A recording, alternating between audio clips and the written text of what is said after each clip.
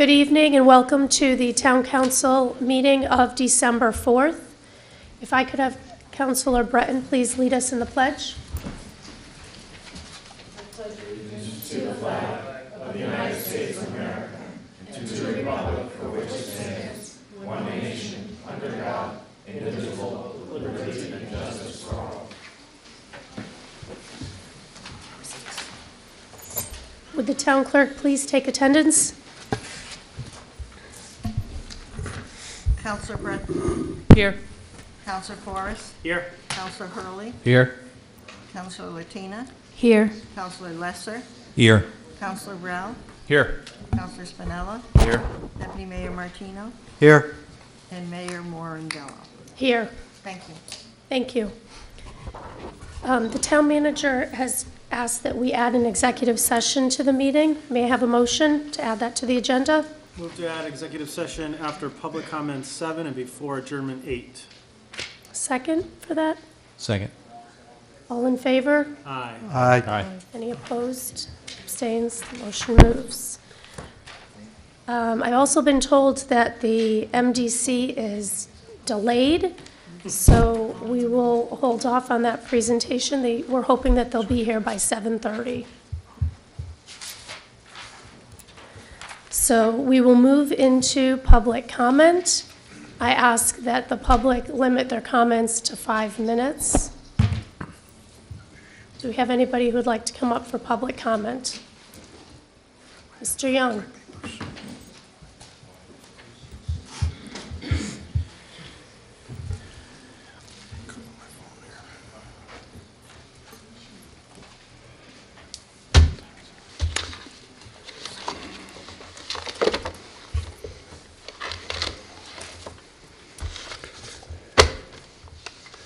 Good evening, Robert Young, 20 Copper Mill Road. I did not appreciate at the last meeting the way I was shut down over your 5-minute rule, Mayor. I think I was talking about very important business, town business, and it's obvious to me it had to have some pains to it. Pains for me, pains for all of you. Those of you who have sat on this council for more than one term, not the new people. I spoke to you last time regarding the Blum-Shapiro management reports. I talked about 2011, 2013, 2015, and 2016, and I'm waiting to see what the new one looks like. I did talk to you about the non-town cash accounts using federal identification numbers.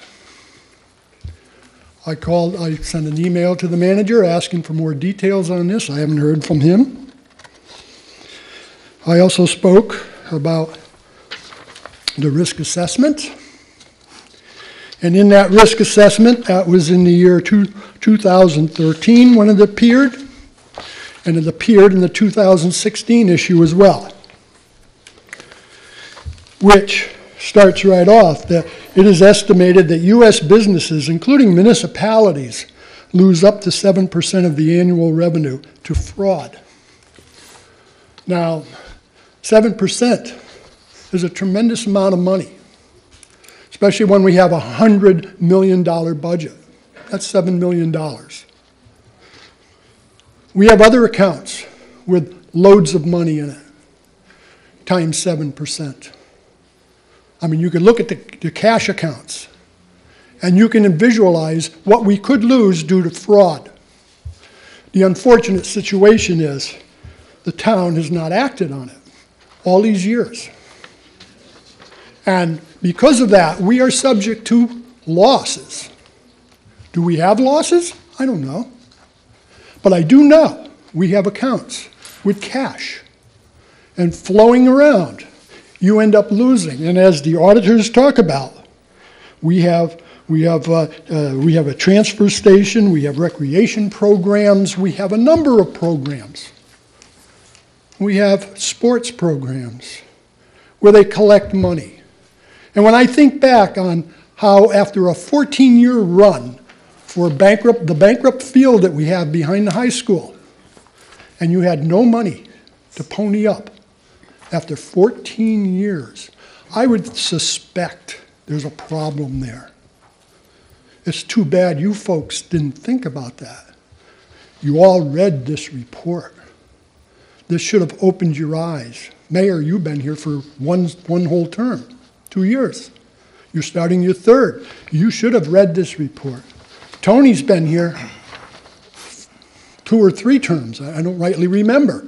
And he's part of the finance group between here and the finance people. He should have read that. Other ones as well. We have down the other end, Mr.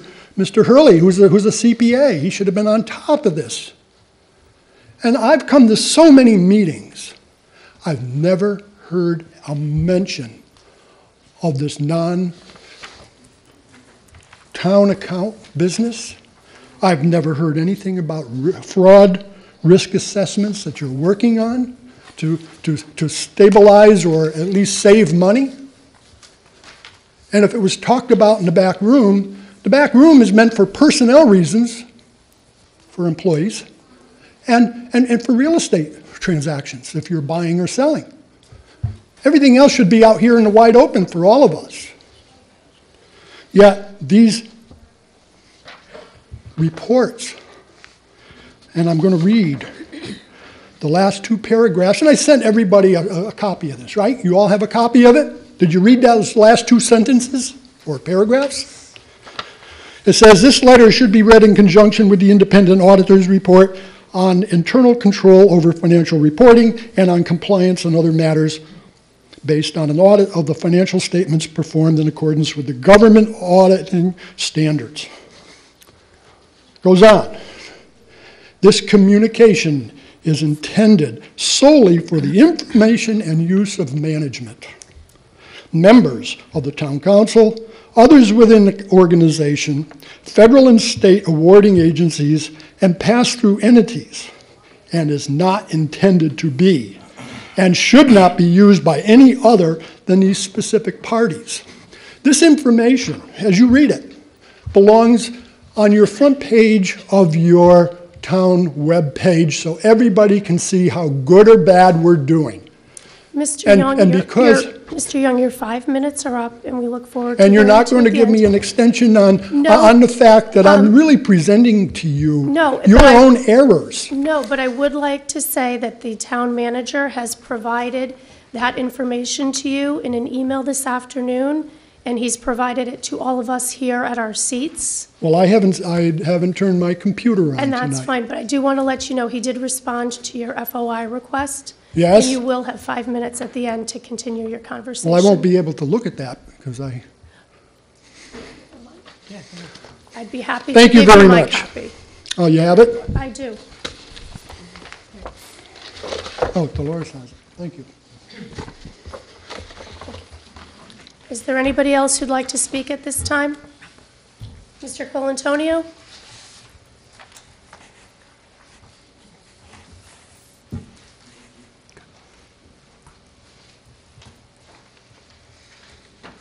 Good evening.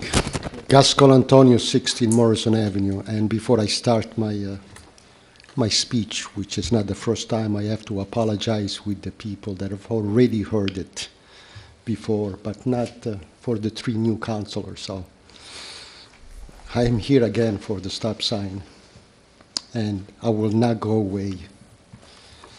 Let me start. The town manager has stated before that it's against the law to install a stop sign on Morrison Avenue. I would like to have an explanation of why it's against the law. I've asked already more than once. Maybe I'm a foreigner, that's why I don't understand when people give me an answer, I guess, but so be it. I still do not have an answer why. So let me quote again the police reported in 2009. 2009, it's around the corner, it's 2018, it's many years. Quote, stop signs should not be used for speed control. I agree. Stop signs should be installed in a manner that minimizes the number of vehicles having to stop. Once the decision has been made to install two-way stop control, the decision regarding appropriate street to stop should be based on an engineering judgment. In most cases, the street carrying the lowest volume of traffic should be stopped. True. A stop sign should not be installed on the major street unless justified by a traffic engineering study. It's also true. The very reason that the citizen states, the citizen, it's me, states we need a stop sign, that is the very reason a stop sign should not be added there. Again, it's on Morrison Avenue and Orchard, or Tifton. That's the end of quote. Let me say that I agree with all the points, and I believe that the stop sign at Hillcrest Avenue are not needed, nor required, but the stop sign is needed on Morrison Avenue because Tifton Road intersectional sight distance is not adequate for the average speed on the street. I guess the town engineer is right here, and someday I would like to have an answer about that. Now, with these statements, I'm not saying remove the stop sign on Hillcrest Avenue. I'm only bringing up Hillcrest Avenue because it's only a few hundred feet. Hillcrest Avenue is running parallel to Morrison Avenue, a few hundred feet away. Okay, so I'm not suggesting you remove the stop signs on Hillcrest Avenue. I'm only suggesting that we need a stop sign because of unsafe reasons. And let me point out the reasons, or let me compare the two streets. Morrison Avenue is 24 feet wide. Hillcrest Avenue is 30 feet. Morrison Avenue has a 3-foot grass strip. Hillcrest Avenue has a 15-foot grass strip. Morrison Avenue has an average daily traffic of 750 cars. Now keep in mind that Morrison Avenue was never meant to connect it to Silas Dean.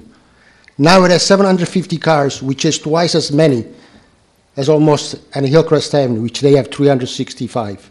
Now, these numbers, they come from the town. They are not numbers that I imagine myself.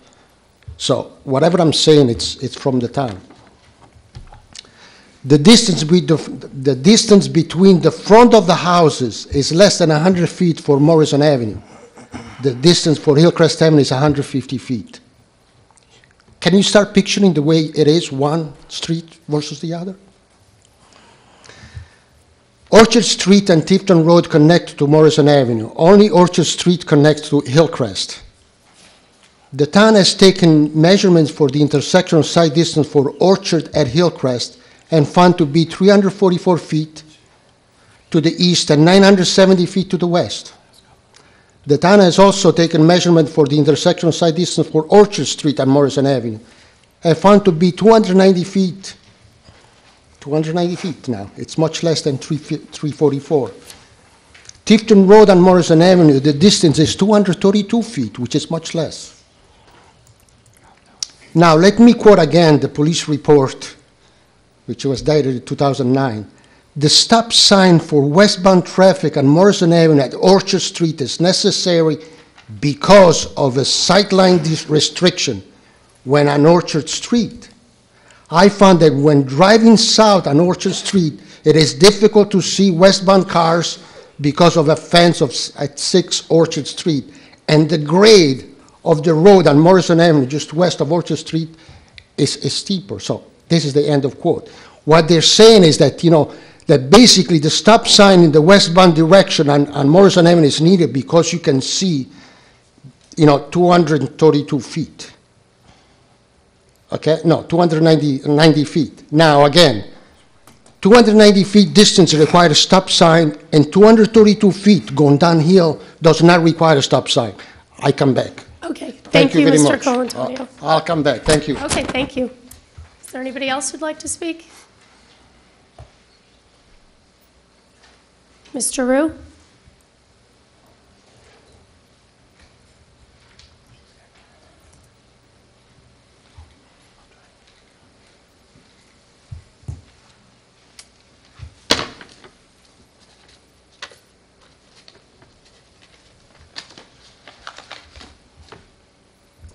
George A. Rue, 956 Cloverdale Circle. Earlier in the evening when I got here a little early, Matt asked me if I have any words of wisdom for us tonight. And I said, yeah, I'd be happy. I'm going to share a few of them with you tonight. I don't have any major complaints about what the town is doing or not doing. My pond is great. And, That's good. but I've come across something that is of real concern to me. You've heard me say in the past that all politics is local. And I say that again. And I'll preface it also with the concept that the minimum representation law that's in effect in this town right now is good, and I'm glad it's that way. But, the but is, at the inauguration, a couple of points really caught my attention. One was yours, Amy, about not using fracking waste. And the other one had to do with the resistance. And I think the governor addressed that issue some time back, and I believe I addressed it one time back also, where he said, we don't have to cooperate with ICE and start arresting everybody and their uncle. And the other one was a point Mr. Spinella made on the 30% of turnout on voters. And I didn't realize that because right these days, where I am age-wise, most of me works pretty well, but it's a little slower. Okay? And I thought to myself, there's a strong message there. And I'm not too sure that this council has any idea maybe why it's 30%, why it's so poor. And I'll share it with what I think and what is best of the research that I can find and read about in that horrible rag, the New York Times. Do I get time out when I can't flip my pages? Is government at all levels, including the moron in Washington, the Congress, the local elected officials, and starting to move down to the local levels. There's a lack of respect that the council seems to want from our residents. And yet, on the other hand, the respect that is due to the residents who are the employers of at least some of you here seems to be really lacking. And this has manifested itself, in my judgment, in this rule of arbitrary 5 minutes. Now, 5 minutes, you've got to have some rules. But there's a little bit of common sense that I believe has to be used by all of you. Paul Montanari, for many years, presented a mature, reasonable approach to when people got a little bit carried away or had a little bit more to say. You cannot just arbitrarily say everybody's 5 minutes. They can't speak as fast as me. Some people that come here, you intimidate the daylights out of them. And I don't think that that's right. I think it's dead wrong. And if you want to do something, your job should be to encourage more people to come and vote and show a little bit of respect, even if you don't like what they have to say.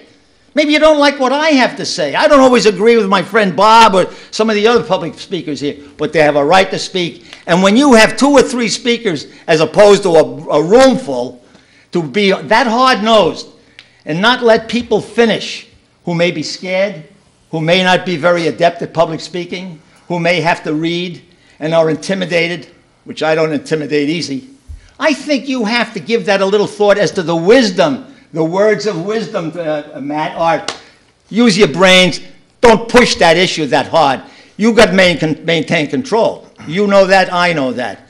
But when you have 2 or 3 speakers here, don't tell me 5 minutes or 6 minutes or 7 minutes, or even as Mr. Montanari let me go for 18 minutes is going to change the world. We in this town put up with inane presentations like I happened to see on TV, that health issue that was presented the other night. Every single week or twice a month at the Board of Education meetings, they waste an hour on self-congratulatory time that they keep the citizens waiting and waiting and waiting. All right? So I vented my anger. I vented my thoughts. I've shared my wisdom. And I'll tell you one thing. As an ex-GI, this is not what I spent and put my life on the line for as a young man. And that only came to me as I got a little older and started to realize that hey, that was a very dangerous game we played. And when I see and when I sense that this has to be this arbitrary rule, where you start to argue with the citizenry because you don't like what they got to say, I don't think is a smart thing to do. So I share it with all of you. I share it with all of you. I could go on for another 20 minutes. I probably went over my 5 minutes already, and that's not an unwise thing to do. Okay, thank you, ladies and gentlemen. Thank you, Mr. Rue. Do we have anybody else in the public who'd like to speak? Mr. Mazzarella?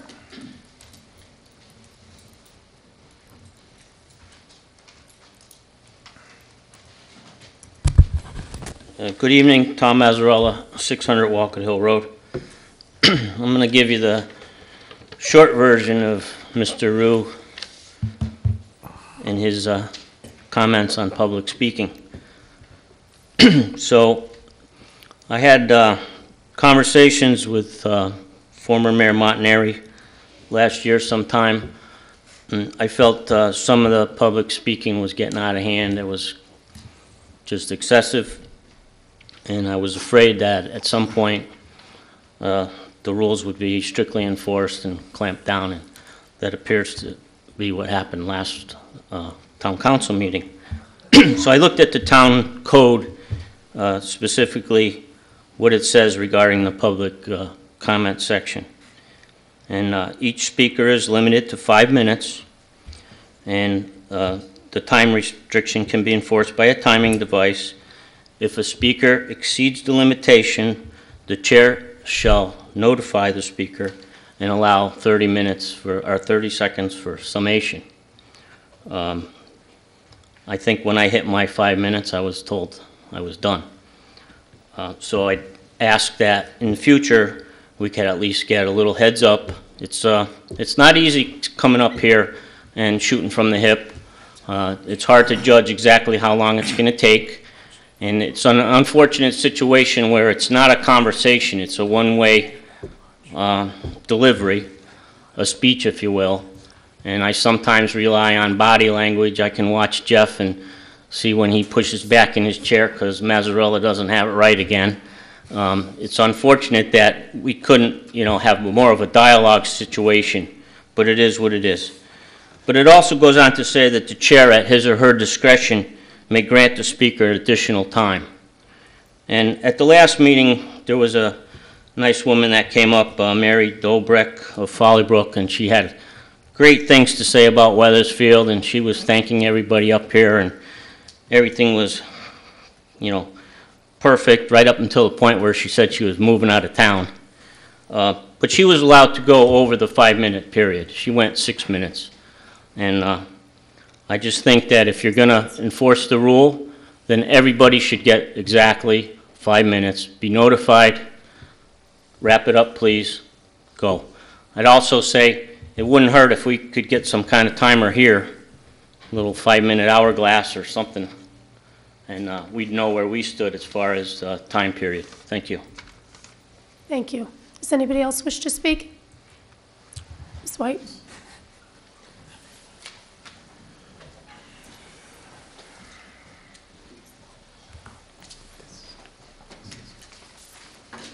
Hello, Casey White, 91 Center Street. I just want to speak in favor generally of the proposed fracking waste ban, which I believe is still being discussed. But I just want to say that I think having a robust fracking waste ban is a smart thing for the town, and it is a trend that is a good trend in Connecticut that we'd be joining other communities with. So I'm in favor of that. And I also just want to thank all of you in advance for working on, I know there are new cuts probably in the school budget, and I know that's not easy work. So thank you all for working on that. Thank you. Thank you. Are there any other public comment? Mr. Karuk?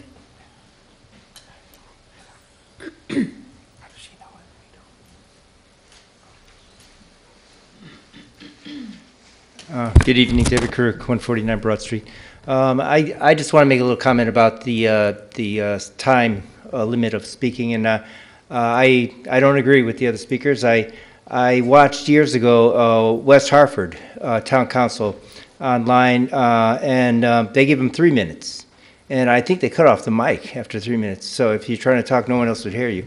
And what they'd have is cards. I don't know, different colors. Yellow is warning. That means you have, when they see a yellow card, that means you only have, I don't know, a minute or whatever. And then red means you got to stop. So, and then if they don't stop, then they'll cut off the mic and they'll say something. But it's your discretion, as you know. And I think some of the other mayors are maybe too generous in allowing speakers to speak for. I've seen speakers speak for over 20 minutes, and that's, some of it is just really they're on a soapbox, you know. And even here's another thing: West Hartford, you can't just come here and speak about anything you want. You have to speak about the specific issue that they're talking about, and if you don't, they'll just cut you off. So I think Wethersfield is very liberal in how much latitude they give speakers to talk about anything they want, and sometimes give them extra time. So that's all I have to say. Thanks. Thank you. Is there anybody else in the audience who would like to speak? Seeing none, we will move on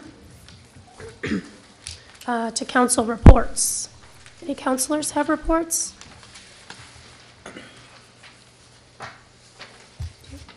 Okay.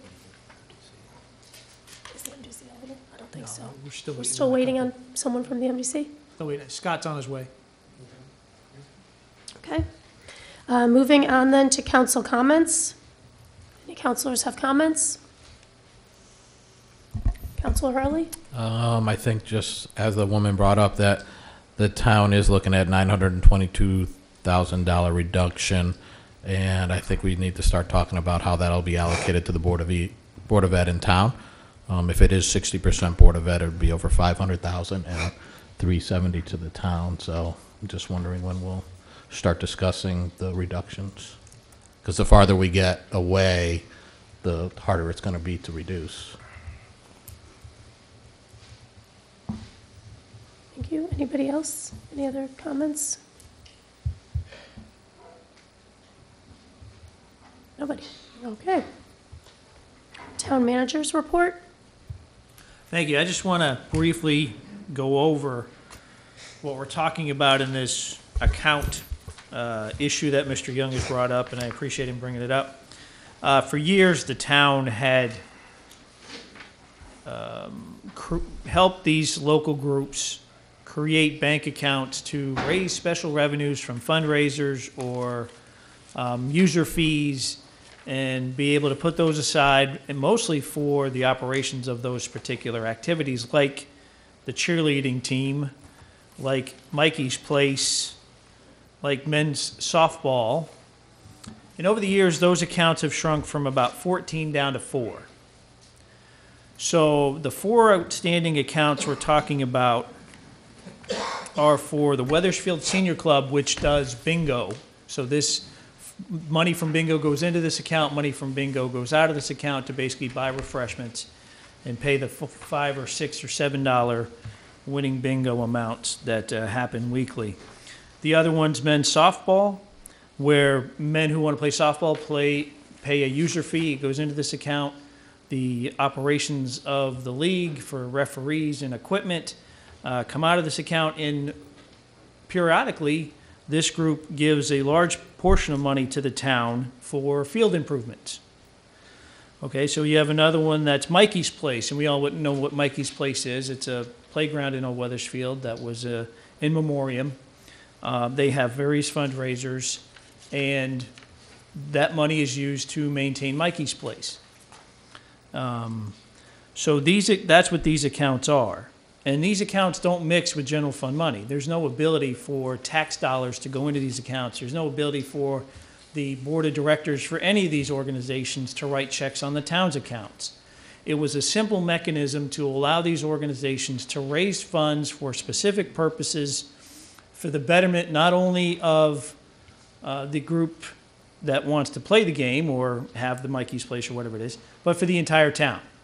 And many of these clubs have donated resources to enhance the town's facilities. So as we go forward, we'll continue to reduce the number of these outside accounts that use the tax ID number, but it doesn't commingle with town funds at all. at least in these 4 conditions, which are the 4 that the town has. So as the mayor said, I responded to Mr. Young, or actually Finance Director Michael O'Neill responded to Mr. Young at 2:06 p.m. this afternoon with that information. This note goes back to 2010, and it will probably show up again in this audit report, but it's not material. It's not a deficiency. In the CPA terms, it doesn't represent a failure in the audit. Now, it is probably something we should resolve over time, and as I stated, we are down from 14 or more than 10 of these accounts down to 4, and we'll continue to work with these groups to create the 501c3s necessary for them to get their own ID number, or they have to use some private banking account from one of their members. That was for convenience sake that we allowed them to use the town's number. That way they could raise the funds, enhance the community, and operate their organization expeditiously. That's you. all I have, Madam Mayor. Thank you. Town clerk, do you have anything? Can I ask a question of that? Sure. Is there oversight of these accounts We other get- than Bloom Shapiro? Yes, Parks and Recs gets a monthly report, monthly bank statement from them, from each group every month. So we know if money's going in. Some of these are savings accounts, so I would imagine we get an interest. Yeah, we get the statements for all the accounts. And we also get money, notification of any money taken out. Yes. Okay. The Mikey's Place, $201,000 savings account, Yes. saving for replacement playground components. Yes. So if the cushion mats underneath the swings or part of the jungle gyms, anything like that fails, breaks down, we don't have warranty on that anymore. Right. This would go towards that. Yes, replacing the spring toys, replacing the slides, whatever it is. And the group that manages Mikey's Place goes through a process and works with Kathy on what's going to be replaced. Okay. And then the money of the $200,000, was that an initial grant at some point and it just stayed in there, or was that town funds at one Well, point? they hold numerous fundraisers each year, and that money is used and accumulated over time. Well, I mean, your explanation and looking at dropping it from 14 down to 4 and the oversight by not only the town but by Bloom Shapiro, I think the town's doing a pretty good job keeping track of money going in and coming out. Thank you. Are there any other questions? Okay. The town clerk, do you have anything to report? Yes, this Friday, the senior center is going to have open house, and they have a lot of events going on between 10 and 1. And we have fishing licenses for 2018 for anybody who wants to buy Christmas presents. Thank you. Are we ready for the MDC presentation? I think, is the chairman coming, or? Yeah, I'm Scott Jellison, I'm the CEO, and we just had our board meeting, so our chairman is coming. We're just closing up our meeting, but I just want to introduce myself. I have staff here that's going to do the presentation, and I'll be here to answer any questions you might have. My name is Scott Jellison, I'm the CEO. I've been with the MDC for about 12 years. I ran the operational departments for 8, and I've been the CEO for the last number of years. So we have Rob Constable, who's our Director of Finance, who's going to do part of the presentation.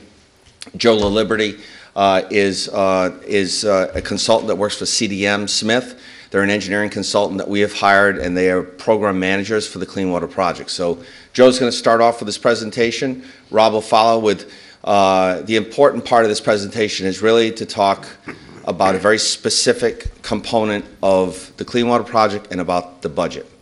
And what we're proposing to do with DEEP is we're proposing to change the way in which we're doing the Clean Water Project so that we can address affordability for our towns and our water rate payers, and also deal with, spending the money in the right places within the MDC system.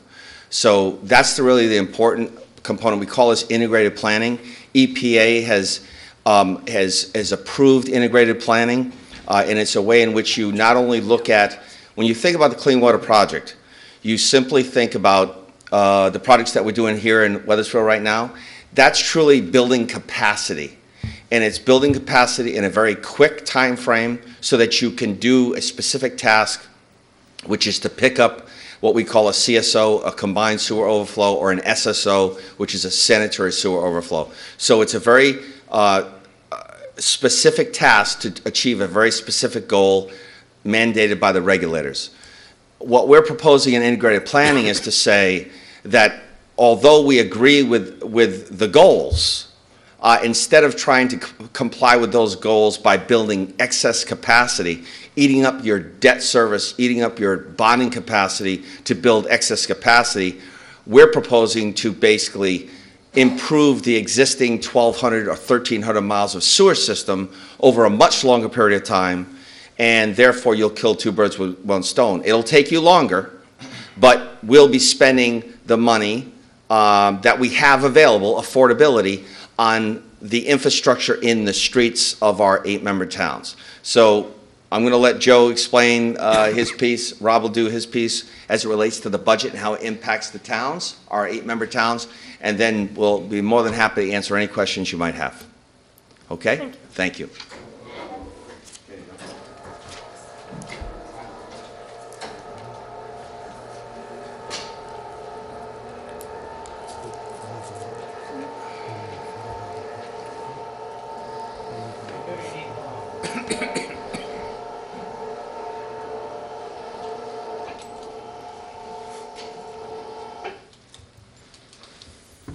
Excellent.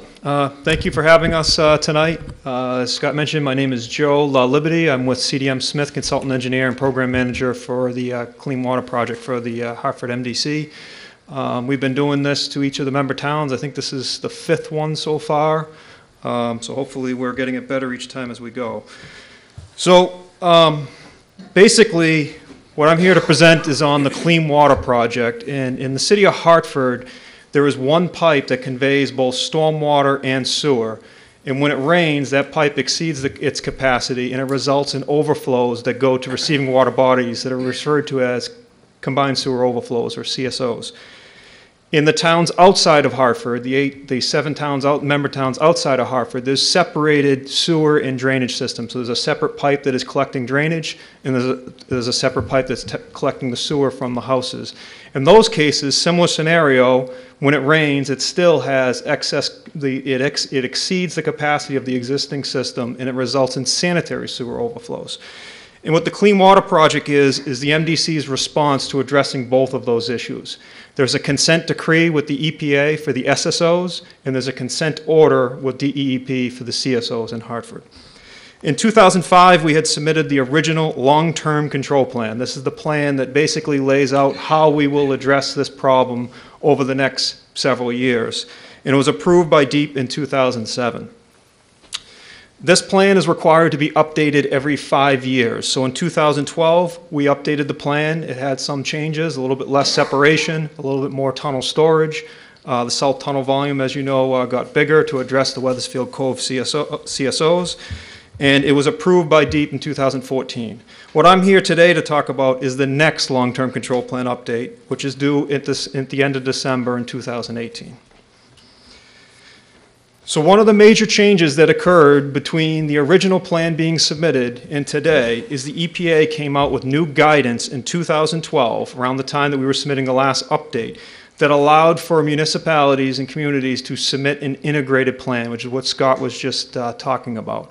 Basically, through the Conference of Mayors, municipalities banded together and went to EPA and said, you're hitting me with all of these different orders. You're telling me I need to do this for my sewer system, I need to do this for my treatment plant, you're telling me I have to address MS4s for the stormwater permit, and you're not allowing me to understand them all in one combined plan that looks at which project is actually the most important to do now versus which one should be delayed.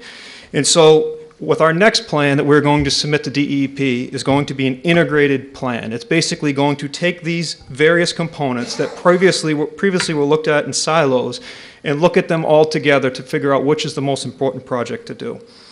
All of these can be considered on the umbrella of the affordability analysis, which I'll get to in a little bit later.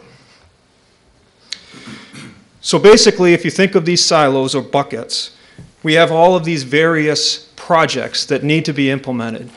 And on the road that we were on, only the CSO long-term control plan, which you see in the top left bucket, is what was currently being envisioned under what we had to do for DEP to address CSOs.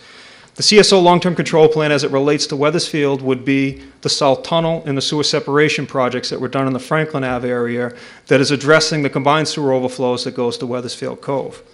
Similarly, we have an SSO master plan. That is the master plan that deals with all of the 7 communities that are outside of Hartford. There's additional funding that's needed there. Projects within that bucket that would relate to Wethersfield would be the Goff Brook Overflow project that's under construction now, Randy Lane, which was completed construction in 2013. Significant amount of sewer lining that we've done to date. We've actually rehabilitated about 1/3 of the sewers in the town of Wethersfield, and other projects throughout the system. General collection sewer system is basically what we need to do in order to spend on, between the 8 towns in order to keep the sewer system running on a year-to-year basis without it falling apart. Pump stations, I believe there's 78 sewer pump stations in the MDC's system, several of them that are in Wethersfield as well. So again, these pump stations, they typically have about a 20-year life. So if you're looking out a long period of time, they need to have money that's spent on them in order to keep them running. CMOM stands for Capacity, Management, Operation, and Maintenance. Under the SSO consent decree with the EPA, there was a requirement for the MDC to televise inspect all of their sewers, locate and televise inspect all of their sewers. So in the process of doing that, they have televised pipes that they hadn't previously, and they're finding lots of problems, or they're finding sewers that they're having trouble to access that are in cross-country areas. And what this has resulted in is an enormous amount of projects that need to be completed in order to just keep the sewer system running. We're finding breaks in the sewer mains. We're finding leaky sewers that all need to be addressed. Stormwater and flood control, I had met with people from Wethersfield to try to go over what you guys are going to be spending on the MS4 stormwater permit, because that also can be included in this affordability analysis. The flood control system would relate more to Hartford and East Hartford. Wastewater treatment plants, half of your flow goes to the Hartford plant, and about the other half of the flow, or maybe a little bit more, goes to the Rocky Hill plant. So you actually have flow that goes to the 2 largest wastewater treatment plants. And those two we've spent over $500 million in upgrades at those 2 plants, and there'll continue to be work that needs to be done at the wastewater plants. Institution and organizational is pretty self-explanatory. It's more related to staffing. And then, of course, I only have one bucket here, but there is the drinking water system, which has its whole set of components between the treatment plant and the distribution system.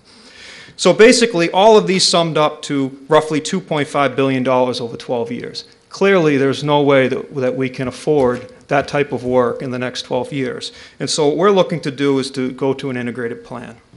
So the first thing we have to look at is how will we address the combined sewer overflows in the city of Hartford. That's what DEP is going to be interested in seeing. What you are looking at with the figure on the right-hand side of the map, the green bars are the total volume of combined sewer overflows, and the red bars that they sit on top is the number of overflows that happen per year. So what you'd want to draw your eye to is the skyscrapers in downtown that shows that the majority of the CSOs, both on frequency and volume of discharge, are in the downtown area.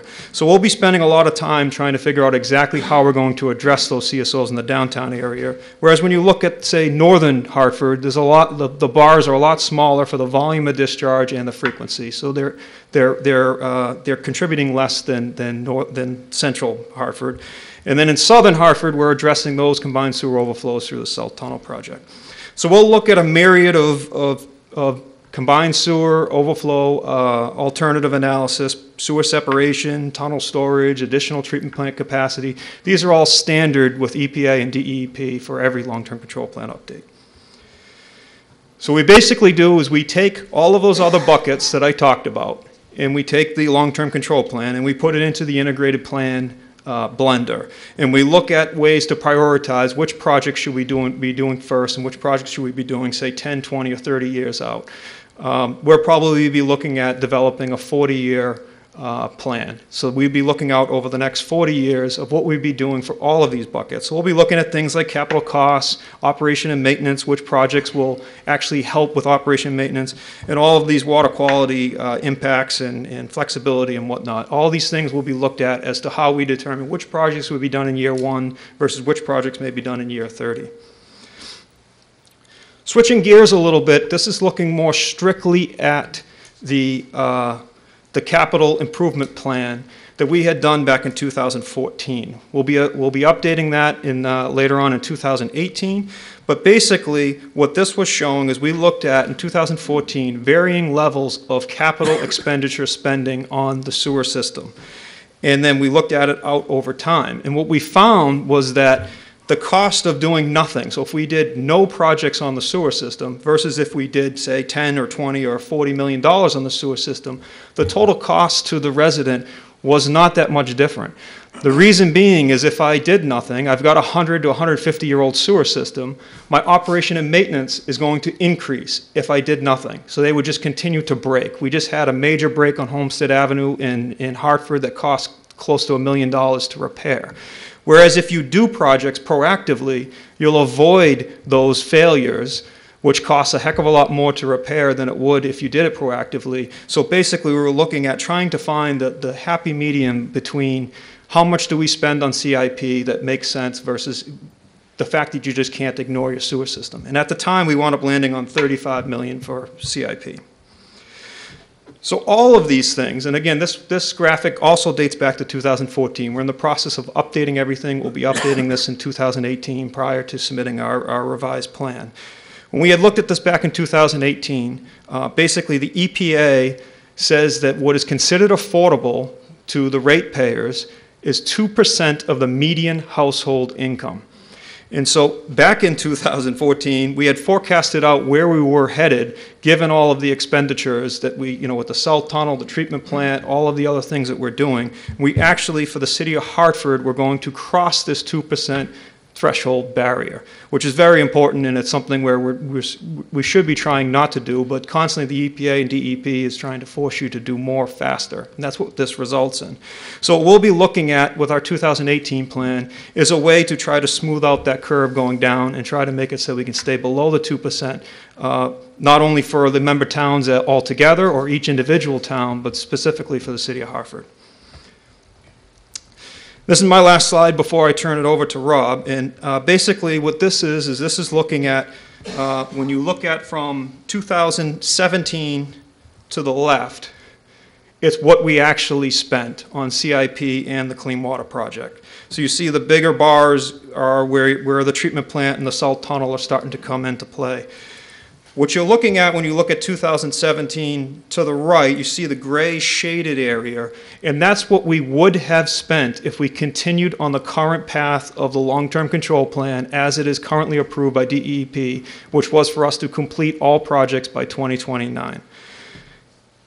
If you look at 2017 to the right and ignore the gray, and you look at the green bars, that's more what we're looking at for doing with this integrated plan. We're basically looking at a dollar value, which right now where we're showing it is, I believe, $40 million, but a dollar value of an average dollar per year where projects will be prioritized based on need and where it makes the most sense, and basically shifting the work that needs to be done in downtown Hartford out about 20 years. And that's where you see the 4 or 5 bars that are up in 2038 to around 2042. That would be the construction of what we would need to do in the downtown Hartford area. The reason for shifting it where we did shift it is because all of the 20-year loans for the treatment plant and the salt tunnel that we are doing right now will be maturing, and we would have paid them off, so that the point of putting this in where it is would be new loans coming on as those loans are coming off. And at this point, I'd like to turn it over to Rob.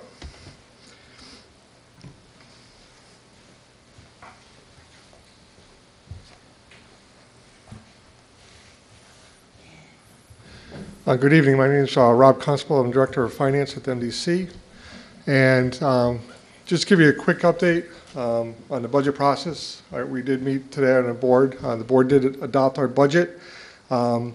We do have, just so the council knows, we do have meetings with the member towns. We have 2-3 meetings a year, typically starting in August, September. We've had up to, I believe, 5 meetings prior to adopting the budget. We do get involved with the towns and hear their feedback. So what you see in front of you is the timeline for this year. And as I said, we did adopt our budget this evening. This is slightly different than what was adopted, but the bottom line is in total there's been some adjustments. So, but the important thing about this slide, and going back to what Joe had just presented, is you can see our 2 largest items on our budget are payroll-related and debt service. The payroll-related includes, the pension, OPEB, headcount, COLAs, and so on. The MDC from 2007, we had approximately 604 positions. 2018 we'll have 489. So we continue to reduce staffing to try to help mitigate costs, and we continue to look at ways to do more with less. Currently, we're going through a re-implementation of our SAP system to try to continue to streamline our business processes, particularly on the finance side, as well as the operational side. The debt service is important to know only because, as has been mentioned here, the integrated plan, the way this would work, currently any capital improvement expenditures that are outside the clean water project for sewer are paid through the sewer operations, and the primary funding for that would be the town ad valorem. On the water side, the water capital projects would be paid through the water rates. By going through an integrated plan, the objective here is to say, okay, all these projects that Joe showed you on those buckets, we want to incorporate that into the clean water project program. And what that means is that down the road, when we look at debt service for that, that's impacting the ad valorem, the debt service as we know it today would freeze because we weren't issuing any new debt theoretically against the ad valorem. All that money would be paid for by the Clean Water Project charge, which you see on your water bill. And that rate was projected to be less than $5. So even as we push this out, as you saw in Joe's graph, we're pushing it out for another 20, 30 years. The objective is to keep it below what we originally projected for that Clean Water Project charge. So that would stay down below that $5 charge. It would just last longer. But on the flip side, there would be no debt service that would go into the operating budget that would impact the ad valorem or the sewer user charges. So that, you can see it's a significant amount of expenditures on the budget. This year, between 2017 and 2018, our debt service alone went up by $5.8 million on sewer and about $2.1 million on water. The MDC is significantly has a significant amount of infrastructure that we have to maintain. As you heard, some of our infrastructure is 100 to 150 years old. You realize that on a cold January night when we have water main breaks, our guys are out there, no matter what the temperature is, trying to replace these pipes. A couple of years ago, when it was really cold, we had in excess of 240 breaks in a matter of 2.5 months. And so that's a huge expense to do it when it's broken versus trying to be proactive and planning for it. So the goal here is not only on the water side, but also on the sewer side, is to try to be more proactive and try, but we have to manage it, as Joe mentioned, it has to be affordable to our customers in our towns. We can't spend $2.5 billion in the next 12 years, so that's really why we're trying to go to this integrated plan. How can we spread this out, still meet our objectives, still maintain the pipes and our service, but minimize the rate impact over that period of time. So on the water revenues, as you may have heard, our water rate, we have 2 components basically on a water rate. We have a variable rate, which is based on the amount of water you use. So currently it's at $2.77 per CCF. CCF is about 748 gallons. That rate is going up to $3.14. That's about a 13% increase on the variable rate. And why is that going up so high? Currently, for the 2017 budget, we projected to sell about 20 million CCFs. Currently, we're on pace to do less than 19. We're closer to 18 million CCFs. So for every million CCFs that were below budget, that's a loss of about $2.7 million. So in the event that we come in at around 18 million CCFs for the sale of water in 2017, we're going to have about a $5.5 million deficit this year on our water fund. On the sewer side, we're projecting about $1 million, $1.5 million deficit.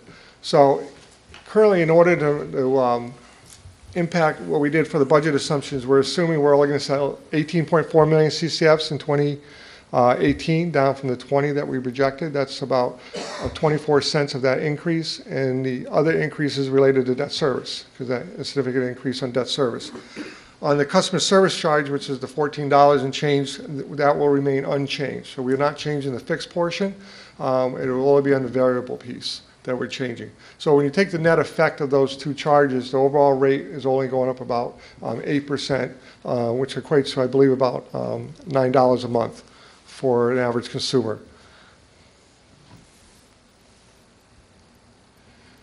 The general fund, this is the sewer. So currently what's in the budget, we have 8% increase on the ad valorem. So you can see that it's going from 41.6 million up to 45 million.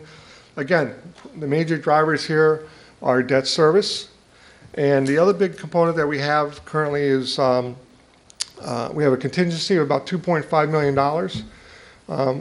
Starting in August of 2016, we started billing the state of Connecticut for material that was coming out of the Hartford landfill into our sewer system. So when we started billing that, currently they were billing them at the sewer user rate, which is about $3.06 per CCF. They're getting billed about 10 cents a gallon. So their bill went up significantly to the point where we met with the state. They said they were unwilling to pay it. It wasn't budgeted. Currently, they owe us about $3.5 million, which they paid only a small portion of what we've been billing them. That has been turned over to collections, and we've met with the state, and we continue to meet with the state to try to resolve this. We've reached out to the member towns to help support that. But in the 2018 budget, we have a contingency to offset that revenue. We're still we're continuing to bill them. There's about $2.5 million in revenue that we anticipate, but we also have a contingency against that revenue. So therefore, it's really net impact zero to the budget, other than the towns ultimately that's feeding into ad valorem. In the event that contingency was not there and everything else being equal, instead of being an 8% increase, that would only be about a 2.5% increase. But the objective here is to work with the state and figure out how we're going to get them to pay for this, because they are putting contaminated materials into our sewer system. So those two line items are driving the significant increase in the ad valorem side. So going back to the debt, so what you see on the chart here is everything in the black is our existing debt. The light tan color, we issued a short-term note this August for $120 million. Next August, I'm going to have to convert that into a long-term permanent financing. So based upon our estimates, the peach or tan area there will also be part of the operating budget going forward. So you can see there's a significant increase on the operating budget for 2019 because we're going to continue issuing debt. As we mentioned, we spend about $70 million plus a year on infrastructure costs. And we typically go to the market every other year, so we're issuing anywhere from $120 to $170 million worth of bonds pretty much every other year. So it's pretty significant impact. As you're aware, with the rating agencies, we have a rating coming up, a surveillance call with the rating agencies in January. In light of the fact with the City of Hartford, the State of Connecticut, and we're having issues because, as I mentioned, we're going to have a deficit this year in both sewer and water, there's a good likelihood that we're going to get downgraded. And it's like having bad credit. You get downgraded, your interest rate goes up. When we issued our ban, and we had issued a ban in February of this year, we believe that our downgrade that we had received cost us an additional $500,000 of interest for that short-term note. So it does impact the amount of money that we have to collect. So the worse our credit goes down and the ratings go down, the interest rate goes up. And as we mentioned, this infrastructure has to be maintained and replaced. If we don't, those costs will still come through operations, overtime, and so on, trying to fix it on the fly, which is far more expensive. So the goal here is to try to plan further, but also financially, we need to look at how do we keep our house in order and try to mitigate some of the issues that are going on with the state or City of Hartford and so on, so we can try to keep our bonds up. But so basically the black area and the peach area will be the existing debt going forward, and then the purple area would be any future issuances that we have that are not part of the integrated plan. So as you can see, this would continue to climb over the years, and that would impact ad valorem as well as This is all sewer, so this would all go against the ad valorem. And the yellow piece up there is just for combined, so if we do work on, say, headquarters, that's split between sewer and water. So those projects will still be there even if we go to an integrated plan. So basically, if we didn't do, or if we're successful in getting the integrated plan, this is what the debt service would look like. So you can see we're going to lock in that black piece, we're going to lock in that tan peach color. And so over time, as those get paid off, come down the road, all we're going to have to do is have that small combined piece, but this would be a benefit to the operating budget because, again, it wouldn't go into the ad valorem. It would be part of the Clean Water Project and paid for by the Clean Water Project surcharge. And that's the objective here, and that's what we're looking to do as part of this integrated plan, because there's a benefit across the board for everyone. So this is just a quick overview. We've mentioned it earlier. You can see debt service is a significant amount of, and is climbing as we continue moving forward. The goal is to try to get that portion of the debt service out of the ad valorem and the operating budget and into the integrated plan. And you can see that our head count is continuing. I mentioned it earlier. We went from 604 to next year we're dropping to 489. We're currently at 412. So again, we continually look at ways to reduce head count and reduce cost. I mentioned this earlier, so you can see this 38-cent increase on this water rate. 24 cents was associated with a decrease in consumption, going from the 20 million down to the 18.4 is what we're projecting next year, and then 12 cents related to the debt service. So those are the big drivers. This gives you an overview of all the expenditures by category.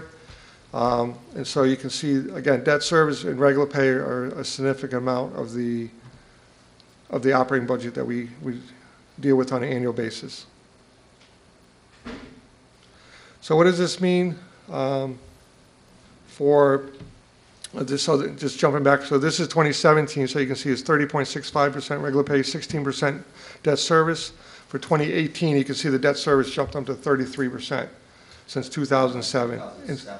Yes. 2007 versus 2008. 2007, excuse me, 2018. So debt service is a very large portion of our budget and continues to grow. And as you know, once you have that debt service, you're stuck with that for 20 years until it's paid off. So just to give you an idea of other water companies around the region, you can see that for the MDC 2018 rates, for the annual water cost is about $557. Up from the 512. If you look at the other water companies that surround the MDC, you can see that we're still very competitive and economical compared to other water companies.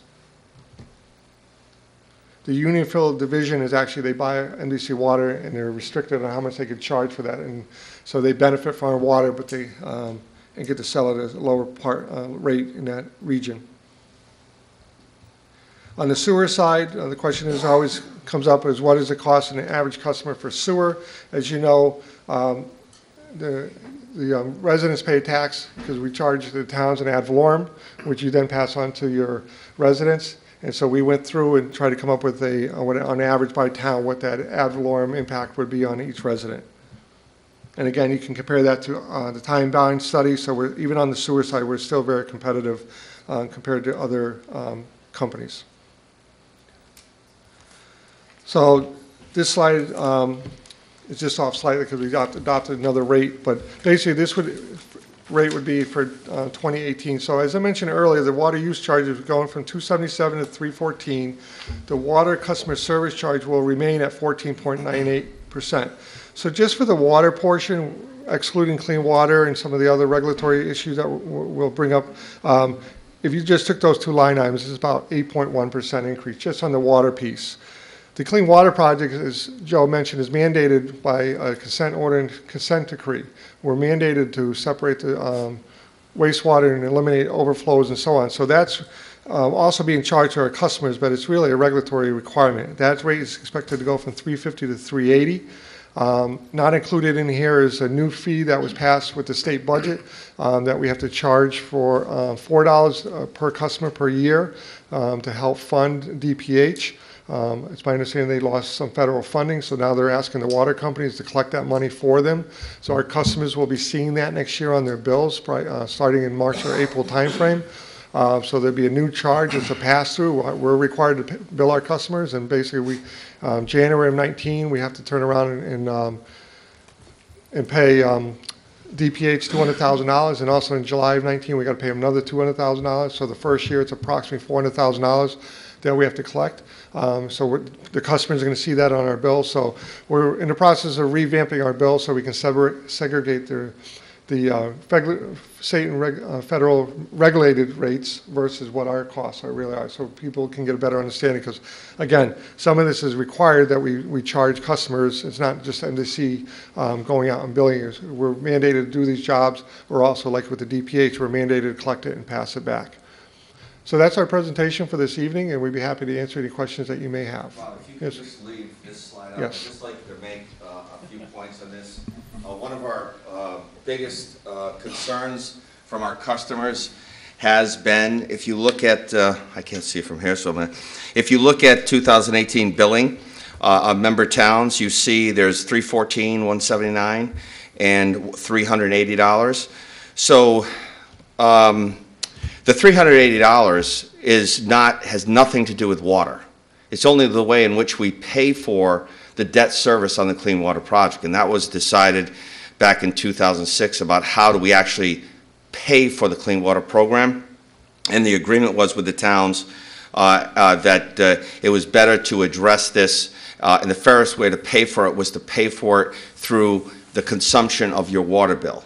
So instead of it being applied to ad valorem, it was to be applied to the water rate. So as people start to see their water bill, not their water rate, but their water bill double in the last few years, that $380 is the clean water surcharge.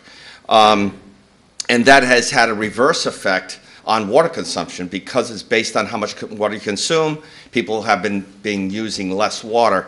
Across the country, it's documented that the water consumption has been dropping across all water utilities anywhere from 1% to 2% a year, and that has a lot to do with just natural conservation. Has to do with improvement in products of washing and dryers and all those good things mandated by EPA.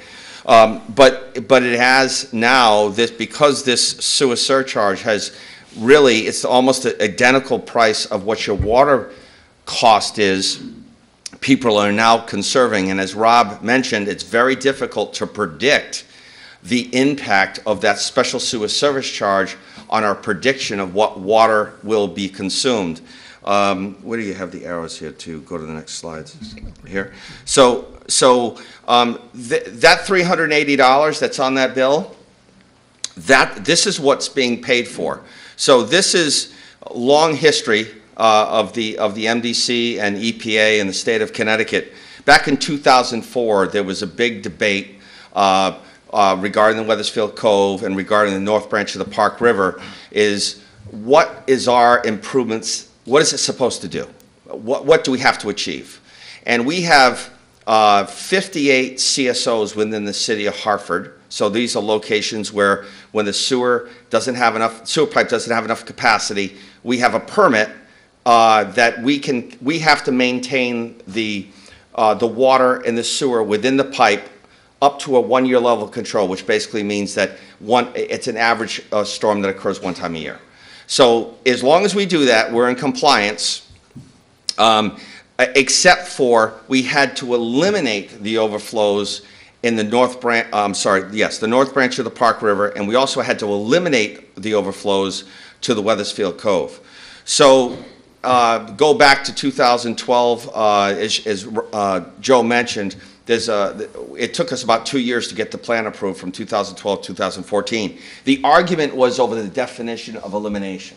In 2004, in all the documentation that we presented, we defined elimination as to a design storm of an 18-year storm. So instead of a 1-year storm, an 18-year storm, and that dictated the size of the system and how much we had to separate and all those good things. DEEP said no. We meant elimination. So we got into that debate over what is elimination. And their interpretation was elimination is elimination, not an 18-year storm, independent of what was agreed to in 2004. So what this shows is, in order to achieve elimination, we had to improve the size of the infrastructure that's planned, the south tunnel, which is at the bottom, the brown, the north tunnel, which is the blue, which is where we're proposing not to build that as part of the integrated plan. And that increase cost the project about $160 million. So that's where that $380 in part is going to. In addition, this slide here, which I can't see the bottom of it, but I know what it looks like. That is basically referring specifically to the Wethersfield Cove, and that's approximately the upsizing of that tunnel and all the other things that we had to do to eliminate the overflows, which are mainly in the Franklin Avenue area, represents about $100 million. The projects that have been done, not just in Wethersfield, but in all of our towns, if you look at just these numbers and what we have spent in Wethersfield, if you can imagine coming to this council and trying to get the ad valorem increased to pay as you go, it would have been impossible for the towns to be able to afford that. So that's why it was imposed as based on water consumption over a long period of time. But even that plan, that cash flow model, is becoming unaffordable to all of our 8-member towns. So that's where we're trying to hold, and we're trying to get the state of Connecticut to agree that we did what we did with the south tunnel, the brown line, but we're proposing to do something significantly different in the northern part of the city of Hartford. This is just some examples. When I first got here in 2006, I was constantly dealing with Fairlane Drive, and there was a gentleman and a couple, and I believe their names were Simonetta. I don't know if they still live there, but this neighborhood was covered with toilet paper and sewer every time we had a storm. Every time. Almost everybody on Fairlane Drive had a pump in their basement so they could pump the sewer into the pipe so it didn't back up into their home, but really what that did was it just pumped it into the street or into someone else's basement that didn't have an ejection pump. And what we realized was we were planning to do an improvement to Meadowgate Siphon. And that wasn't planned until today. The project that we're doing right now was part of that plan. And what we realized was, 10 years away is too late. If Fairlane Drive isn't the poster child of the Clean Water Project, no project is.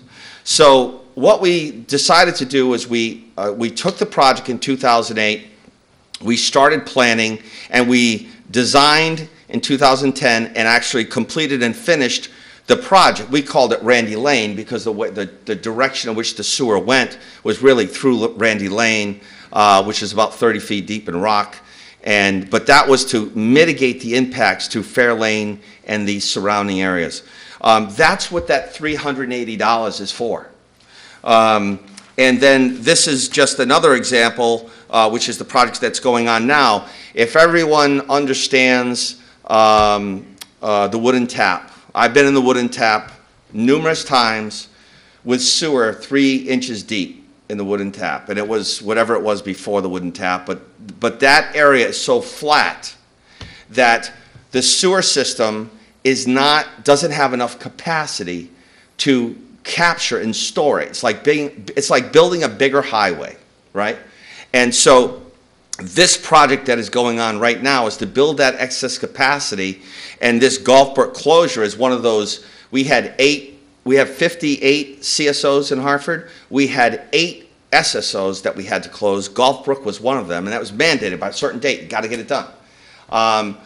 Could we have done and solved this problem of the Wethersfield Cove, of the wooden tap over a longer period of time? Probably. But as most people lived Fairlane Drive and live having the wooden tap call me at Saturday night at 10 o'clock because they had to close because of an overflow. Those are things that we know we need to do, and we've got to do it quickly, and there is no answer to it except get it done. And that's what the $380 is for. And these are just some of the examples in Wethersfield, and there's multiple examples in elsewhere, in Hartford and West Hartford and others. But that's what that money is for. And we're mandated to do it. We have no choice. I have sent, we, the MDC, are a member of NACWA. It's the National Organization of Clean Water Agencies, and it's like a national industry group that supports the wastewater municipalities.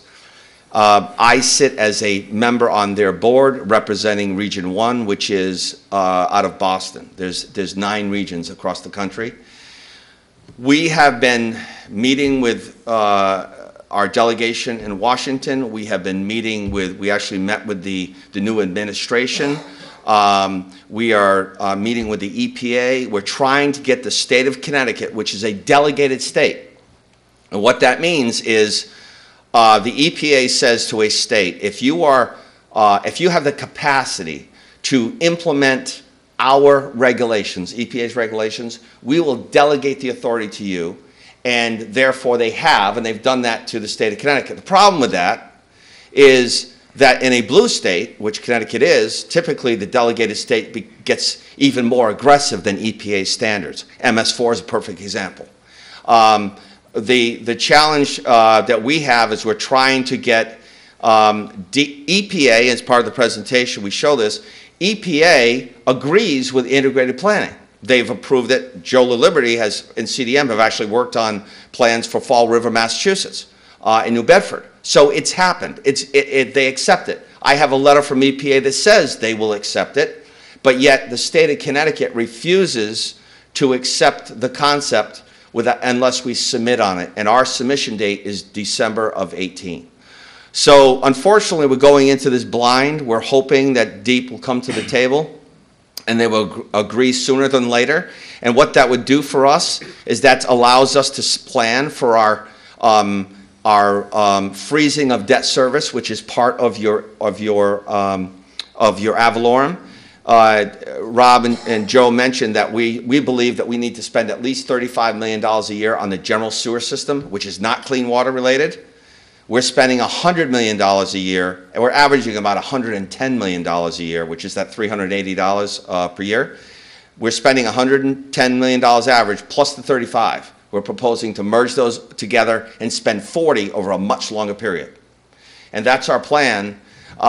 If we get approval from DEEP sooner than later, we can start planning for freezing that debt service component increase of your ad valorem. And as Rob showed those pie charts, right now we're at 36%. If we can freeze $35 million a year in improvements, represents about $2.5 million of debt service. It also, as Joe mentioned, it represents about $2.5 million of maintenance that you would have to pay. So the challenge, I'm going to go back to some of Joe's slides. The challenge that we have is if you spend $35 million in operations and you don't spend it on the infrastructure, you're eventually going to have to spend it on infrastructure. So you're going to wind up paying twice. Just looking for Joe's chart here. The two lines represent the same in terms of dollars, but it represents something very different in what we're going to spend the money on.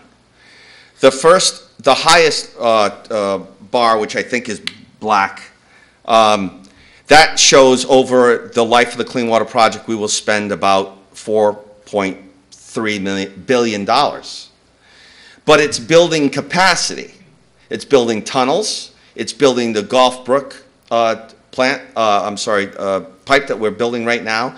So it's building you capacity. But the Gulf Brook project that we're doing right now costs us about $30 million. If you took $30 million and you did, we did a lot of lining of pipes on private property and in the streets to get the stormwater out. So if you get the stormwater out, you don't have the big, larger capacity. So that's our logic. Let's spend the money on improving the existing infrastructure that's there, because as we know, we're selling less and less water, and the sewer is produced by how much water you consume, right? In general, 90% of it is whatever you consume in water is what you're discharging to the sewer. So if we're consuming less water, why aren't we consuming less sewer? And we are, but it's the stormwater that's the problem. So let's get the stormwater out. It takes a longer time. It takes a longer period of time to get the stormwater out, and unfortunately, DEEP and EPA refuse to give us municipalities that longer period of time, and that's what we're fighting so hard for. So the top line represents $4 billion, but building capacity. The bottom line represents slowing down our process, stop spending the $110 million a year over the short term, and spend that money on improving the existing infrastructure that's in the ground today.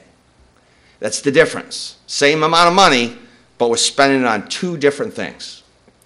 So with that, if you have any questions, myself or our staff, our chairman, Bill DiBella, is here.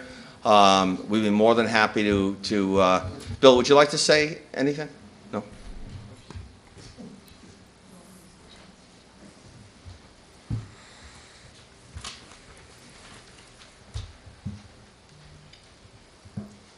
Thank you. I hope that this presentation gives you some perspective on where we're going long-term and short-term. And I think probably the issue that is at hand right now is the question of what we did with our budget this evening. And we did adopt the budget. There were two sides of this budget, water and sewer, the ad valorem. As you know, the ad valorem is proposed to go up 8%. That 8% reflects, as Scott was talking, the DEEP discharge of the discharging into our pipe, into our sewer pipe, and it results in a $2.5 million shortfall because DEEP is not meeting its obligation to pay the MDC for treating the what's discharged from the landfill. And as a result, we have billed them. They have not paid. That budget reflects a contingent payment of $2.5 million. That's contingent upon not being paid by DEEP. We are pursuing DEEP, and it's an issue that really evolved about a year and a half ago, 2 years ago, where we realized that there was a discharge from the landfill which had originally gone into the river at DEEP's direction, and then it was directed into our sewer. We found and discovered that. Went in, we tested what was being discharged as groundwater. It was groundwater, but it's coming out of the landfill, and it has a different complexity than water. It has a large discharge amount of ammonia. Ammonia is the result of nitrates, but it discharging into our system. And there's presently 15 clients that we have that are forced to pay a charge to the MDC to treat this. And those are people that are being charged that by us at the direction of the DEEP. But DEEP does not want to pay for the treatment of that facility, of that product, as it goes into our sewer system. As a result, we're in discussions with DEEP.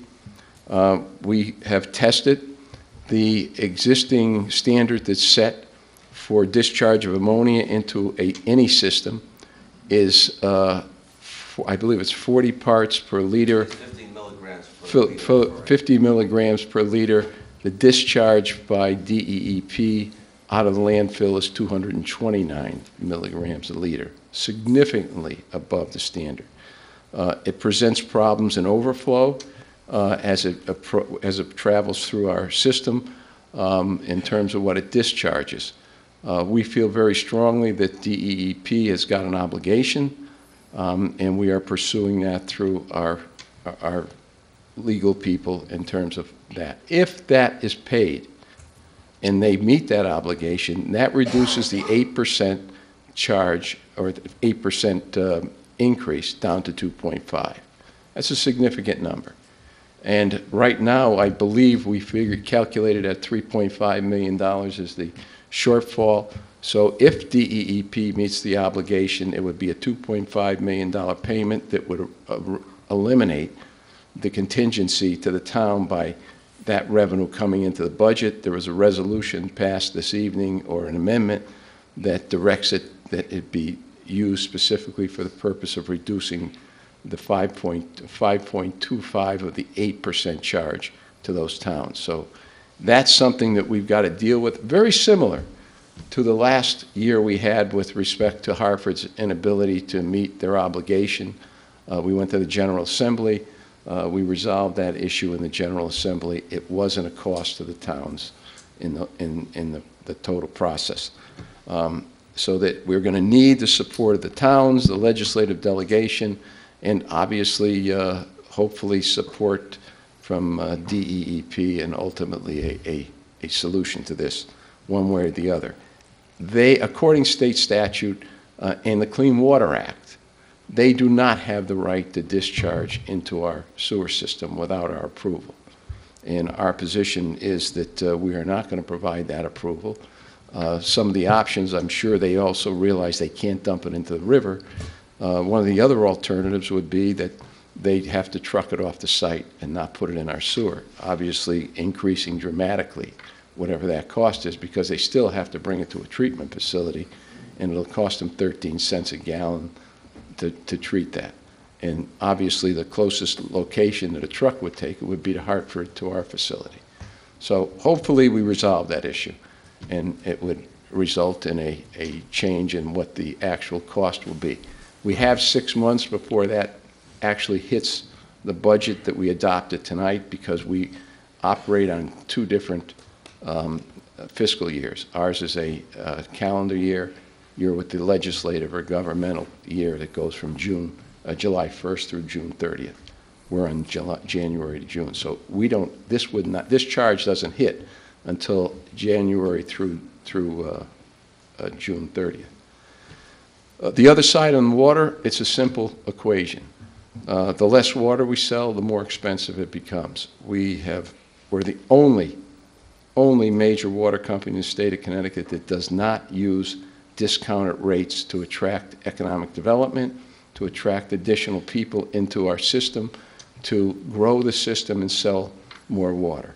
It's something that we've been talking about for the last couple of years to all the towns, and one of the major issues that we dealt with over the last 2 years has been the Niagara issue.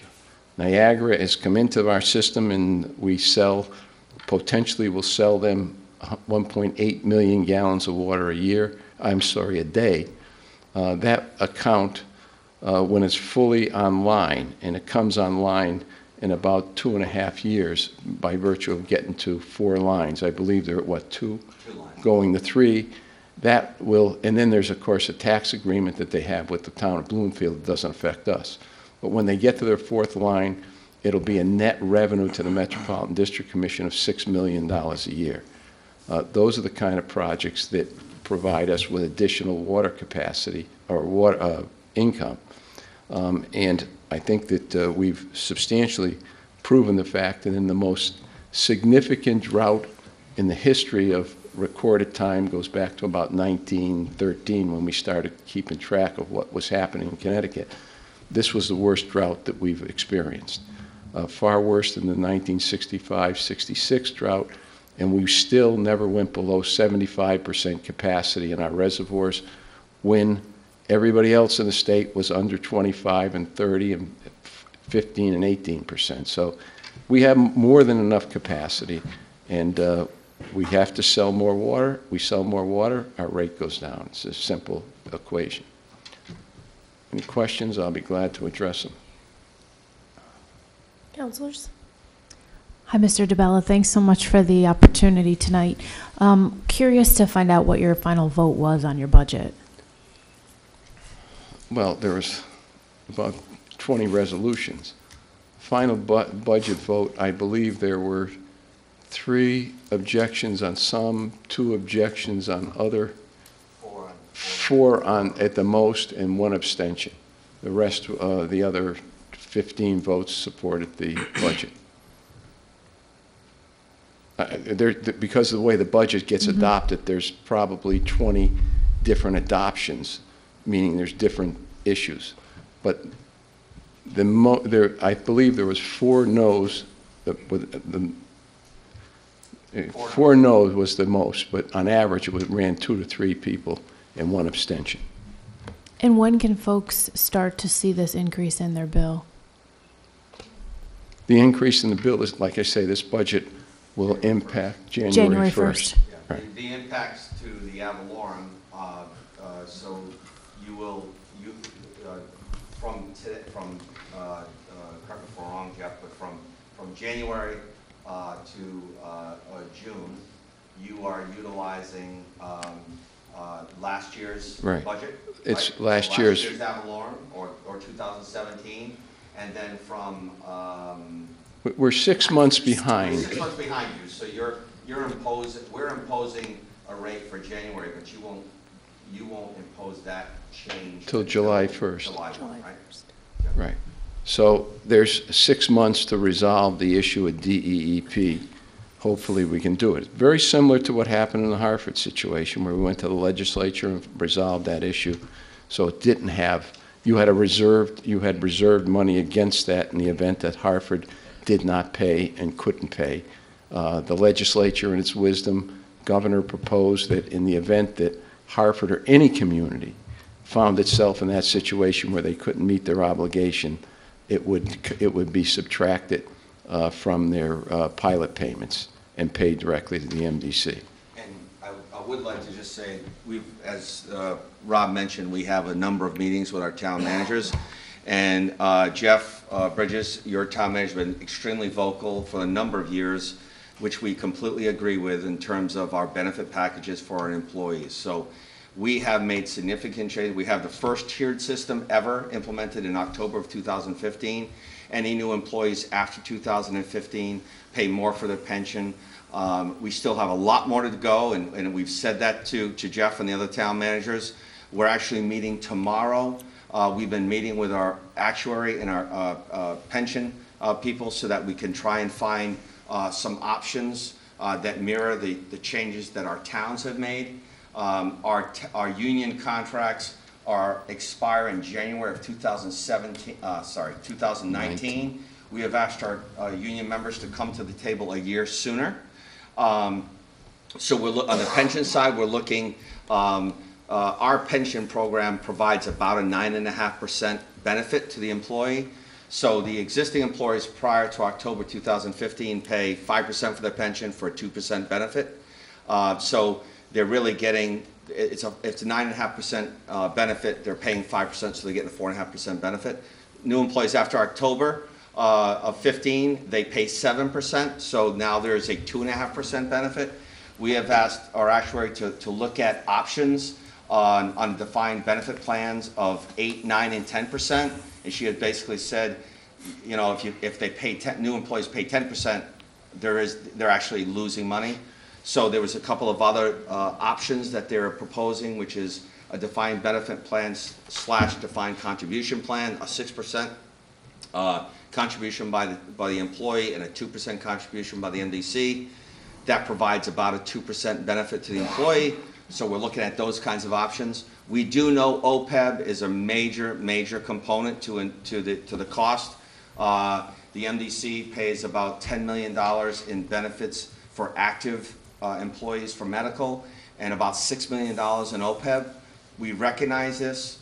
We have a couple of options. We know that utilizing the 30-year liability that we have today, that represents about $86 million liability to our OPEB. The proposal we are having her look at is to cut that liability in half. She's got a couple of options for us, and we're going to be meeting with our unions tomorrow with our 2 key members of our PP&I board, the chair and co-chair. So we are addressing this issue. We have brought, as the charts show, we have brought the staffing level down to where we believe we can perform our work.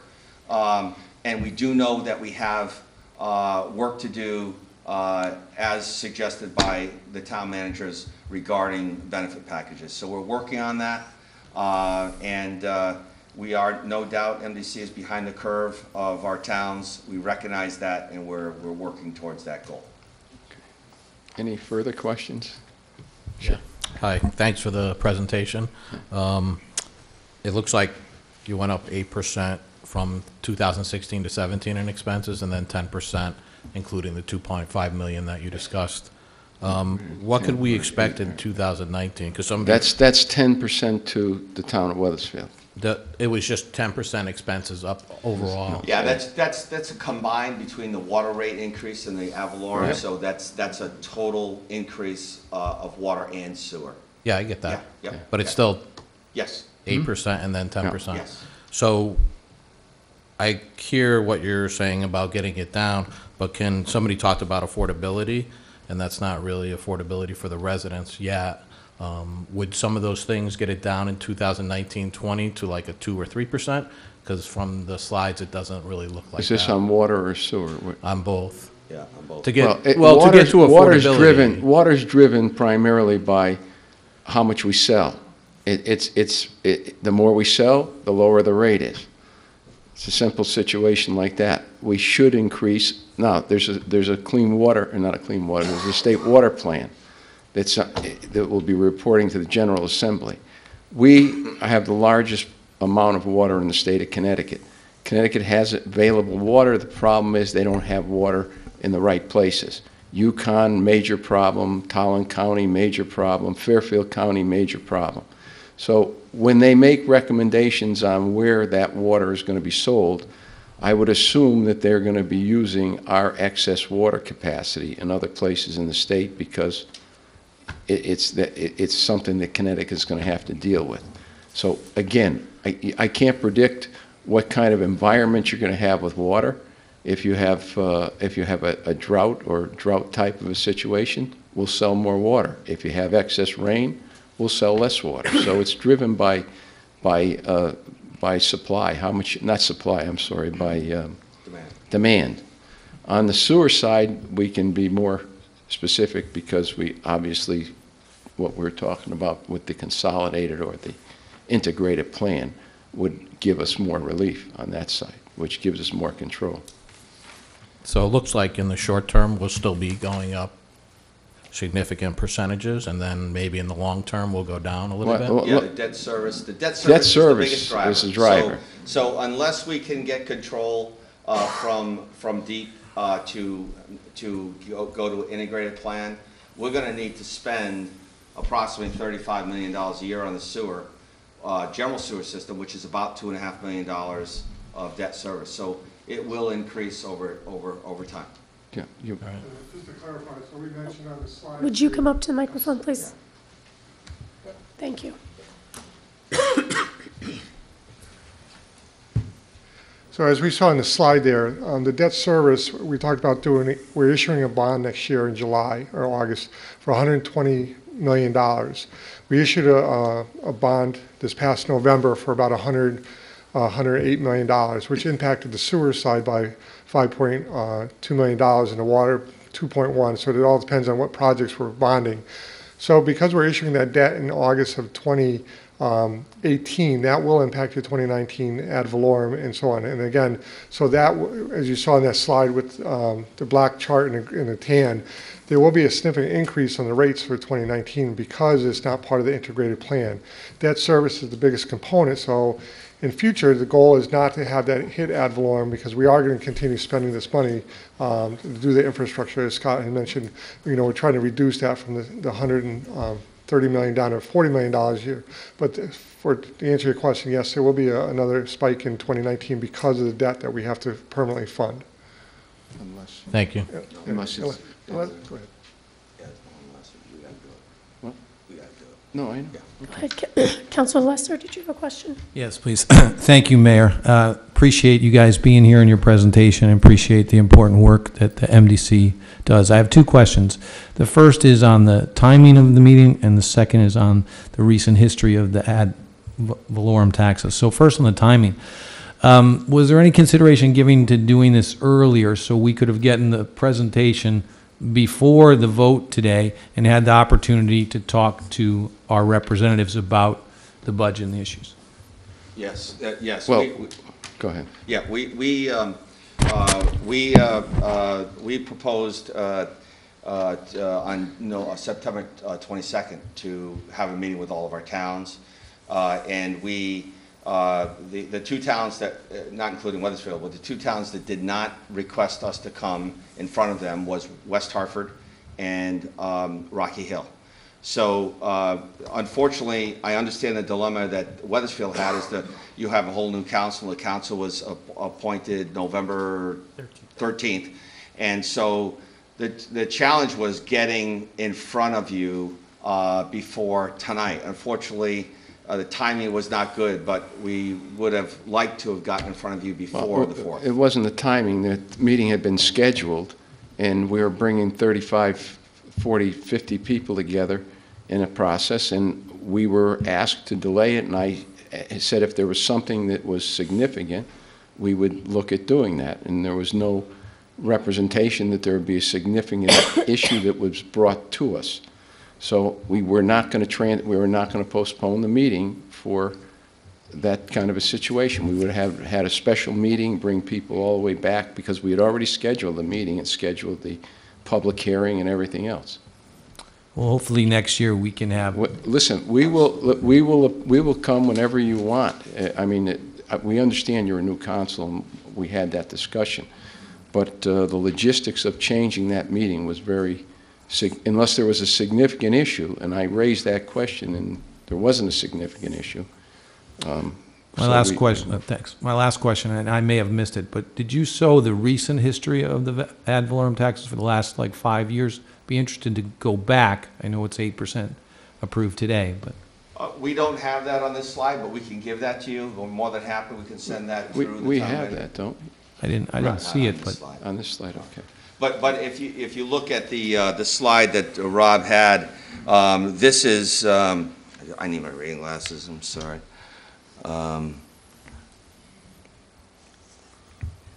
This is even though the customers, this is not clean water project, right? This is ad valorem payment. So most people don't understand because they pay their taxes to the town, and the town gets a bill from the MDC for the cost to run the sewer system. So this is really an equivalency of it, and I don't know if Wethersfield is about 2% roughly, but if you pay, pick a number, $10,000, approximately on your property taxes, approximately 2% of that 10,000 is related to your ad valorem bill. So this is just an equivalency of ad valorem, and it shows by town what members Each towns individual. are paying. And the important part of it, it's different for each town because ad valorem is based on your tax base, right? But the important part is the Tie and Bond, which is an engineering architectural firm in Massachusetts, and they do a study nationwide to compare rates across the country. They show that we're below the average for Connecticut. Significant. thank you. Can you get us the last 3 to 5 years Sure. going Yes, back? we can. Sure. Absolutely. And if you look at that number on that chart, we are substantially below the state mean, but each town is different, and that's predicated on state legislative formula. That's in the statutory language that we deal with. That's not MDC's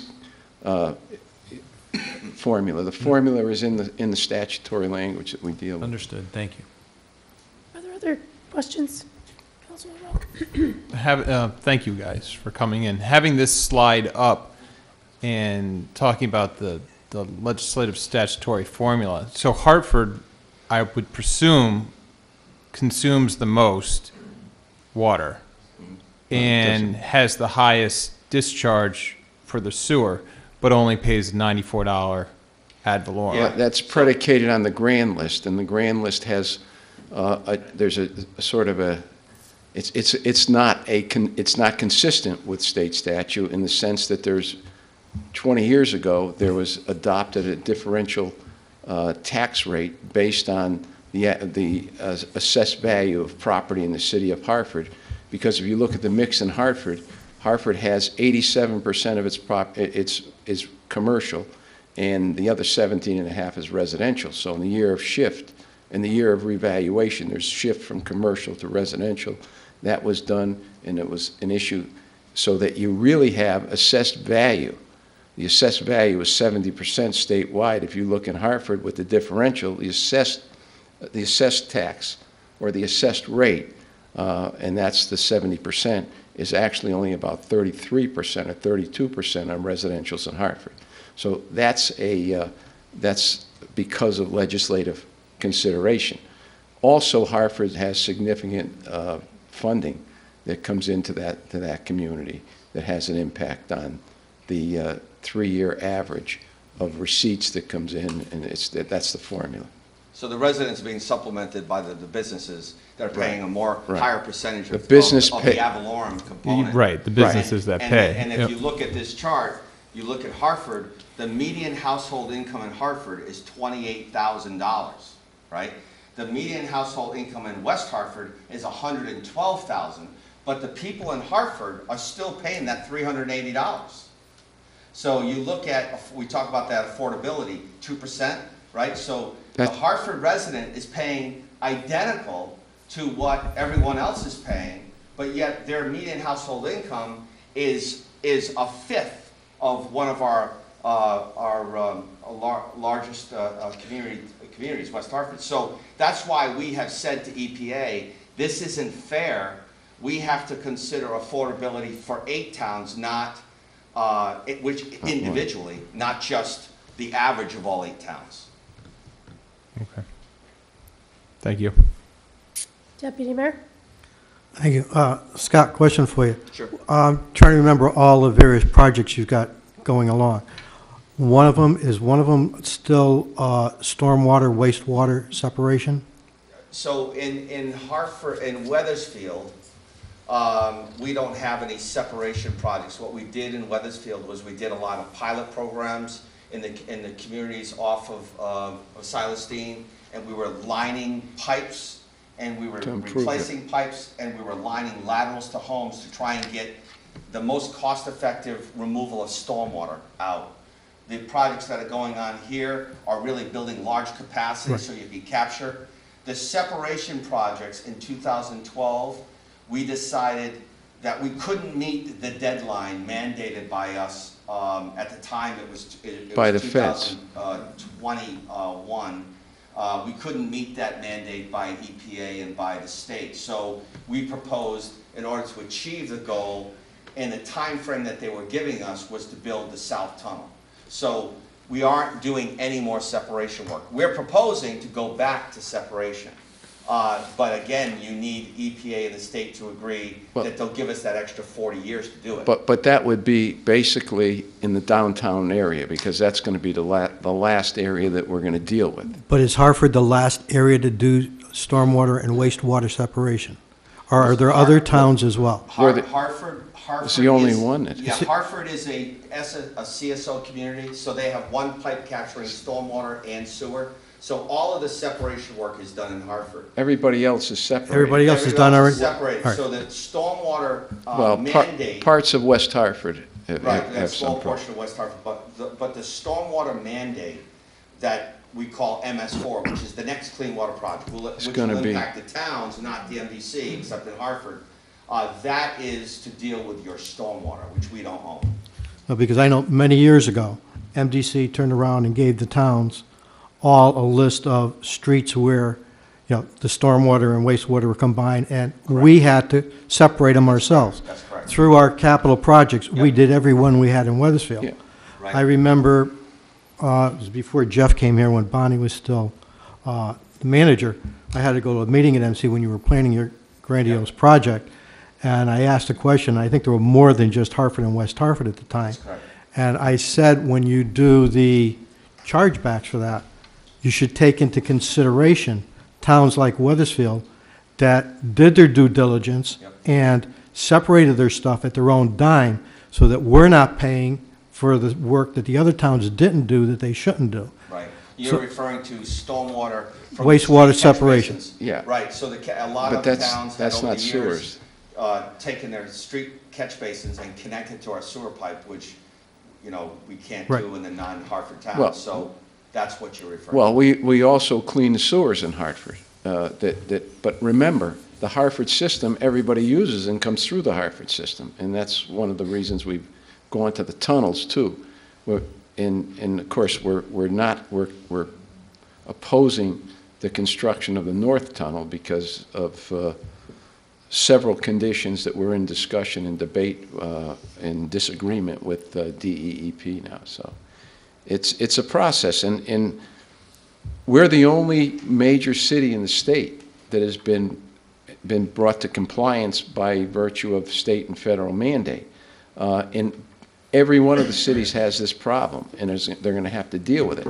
And from an economic development standpoint, it's going to be a major problem for all of these urban areas dealing with economic development, because sewer and water are the critical pieces, that components of economic development, without which you can have development without a sewer, but you can't have development without water. So, you know, those are the issues that we're dealing with. And my only comment too is that once you get the stormwater and wastewater separated, your taxing on your treatment plants is going to go down, and which will If we can help bring eliminate these- the amount of water coming That's into right. it, yeah. So, I mean, the sooner you that's could get that the done, the better off groundwater is we'd be. always a problem. And as we developed this project, listen, we originally developed it, when you get into the field, you find really the problems, and that's what this has been. This has been a work in process. And what's happened is we've changed this. We went from separation to tunnels, and then we'll probably go back to separation in certain parts of downtown Hartford to resolve the last part of this issue. Thank you. Are there any other questions? Councilor Forrest? Thanks, Mayor. Welcome, gentlemen.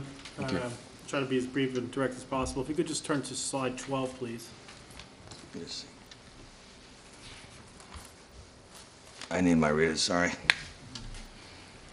You're young. Yeah, I can't see. I don't even know what number are It we was in on. the What- bottom right, it actually had a 12 on it. Yeah, but I can't see it on here. What number are we on? It doesn't have one on this particular one. So. Okay. What slide are you looking for? It had a list of adopted versus actual budgets. Okay. Yep. Yep. It was not the rate one, but yeah, here's the. This one?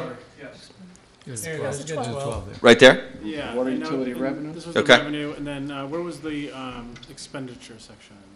Probably the one before it, right there. Is that right? Yes. So we're looking at, it seems to me between the 2016 actual and the 2017 adopted, it's 12 million more, 141 to 152, 11? And Rob, you want to answer this Yeah, question? 141 to 152 is 11, a little under. so of the 11 million increase, or about 8%, I think we talked about, what portion of that is driven by the debt service increase, essentially the bonding, in order to do, some of these major projects? So on the second line item there, you can see the debt service in 2016 was $40 million. In 2017, it jumped to $48 million. So So is that, got it, so 8 of the 11 or 12 is due to the debt service. Now, That's correct. Is that driven by, and I might have missed the connection, is that driven by the Clean Water Project? no. So the Clean Water Project is outside of this normal capital, and that's covered by the $380 that Scott referred to. This is all, Capital improvement. yeah, this is just basic capital improvement, either water or sewer, that's outside the Clean Water Project. So the water portion would be So covered by, Is any of this consumed in the Clean Water Project? no. Okay, so is there additional expenditures from that project, which is sort of helping the MDC move along, right, that are not reconciled in this page 11? There are projects that are outside of this, these is your operating budget to run the plants in the watershed and so on. The Clean Water Project is a standalone project which is funded from the Clean Water Project on your Okay. charge. So, but that's still really like kind of money that you guys are expending. It may come from and be accounted for in sort of a different section, but if we were to look at like what the MDC is allocating toward our systems, it's more than the 152. That's correct. So on an annual basis, as Scott mentioned, we spend about $110 million in the Clean Water Project. We spend approximately $70 million on CIP.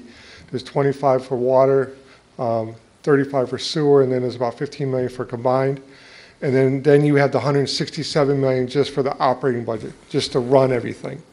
So when you look at that, we talk about that 2% median household income. Yeah. What that means is that, so we have two budgets, right? We have the operational budget, which includes all the things to fix and run the sewer system, plus the mortgage payment to pay on that $35 million a year, which is $2.5 million.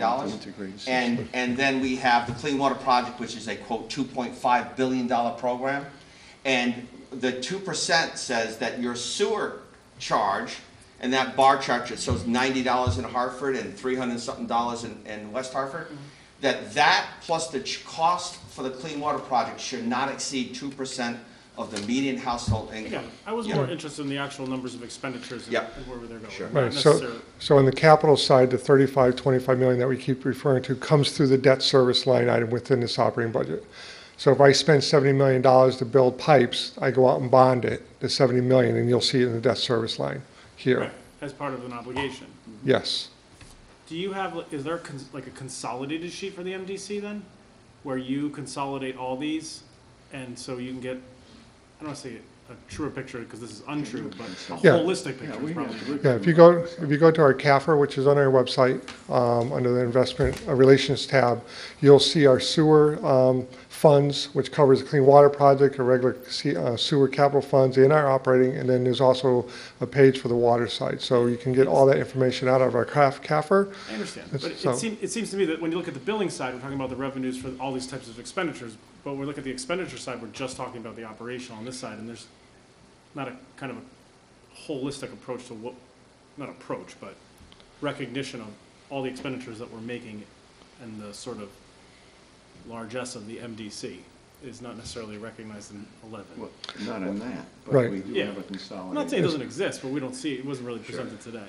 Yeah. Well, we can provide that because We'll provide it for you. it's also in our official statements. When we issue our bonds, you see the Clean Water Project as well as our sewer and water operations as well. Has there been any attempt to or looked into the renegotiation of the debt that currently exists and in the future? I know we do that on sort of a regular basis to see if we can get a better interest rate. So how's the MDC handling sort of the current debt service and its interest rates? So we do pursue refunding. We actually anticipated doing a refunding in 2017 in hopes of saving about $673,000.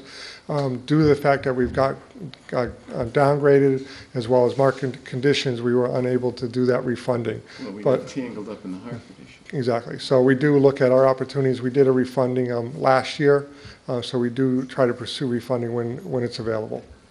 But because of the Hartford issue, we've had a tough time doing it. Yes. Well, if you look at the 8-member towns, they always go to your weakest town when they're making an assessment of your capability of doing something. I mean, we should be AAA, but when they put Hartford into the mix, you don't get that. And Rob mentioned that cost about $500,000. If we get downgraded again for August of 18, we're going to deal with that as well. Well, but that's why it was so important that what Hartford's trying to do is going to hopefully bring Hartford out of where they are, and it's going to be more stressful than $40 million going into this year's budget that was put in there. When you look at the pilot, a community with 53% of its tax base, nonprofit, it's got the same size tax list as Glastonbury or Farmington, and it serves the major services it provides. So there's got to be a series of amendments to rectify that issue as you go forward. And it's not easy in the process, but they've identified the problem, they're working on it. And for council, like any town really, understanding what your 5-year guide plan looks like for us to be able to budget appropriately is very helpful. To have these large bumps up and down. I mean, the down's fun because it gives you a little bit of more room to work with, but to be able to smooth that out, 10%, 8%, year after year after year is very difficult. So if you could please provide us what your best guess is, or your best ability to see what a 5, 9-year, 10-year guide plan would look like for our budgeting purposes would be very helpful. That's all I have. Thank you. Thank you. Are there any other questions? Okay. Thank you for the presentation tonight. Thank you. Thanks. Thank you.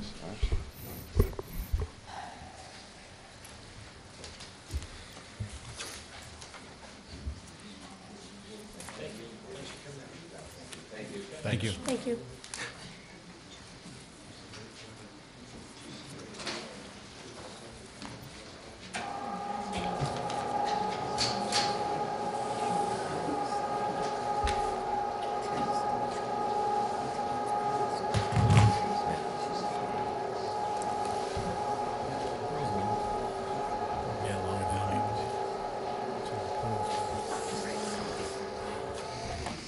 Okay, so it looks like we do not have any resignations or appointments to boards and commissions.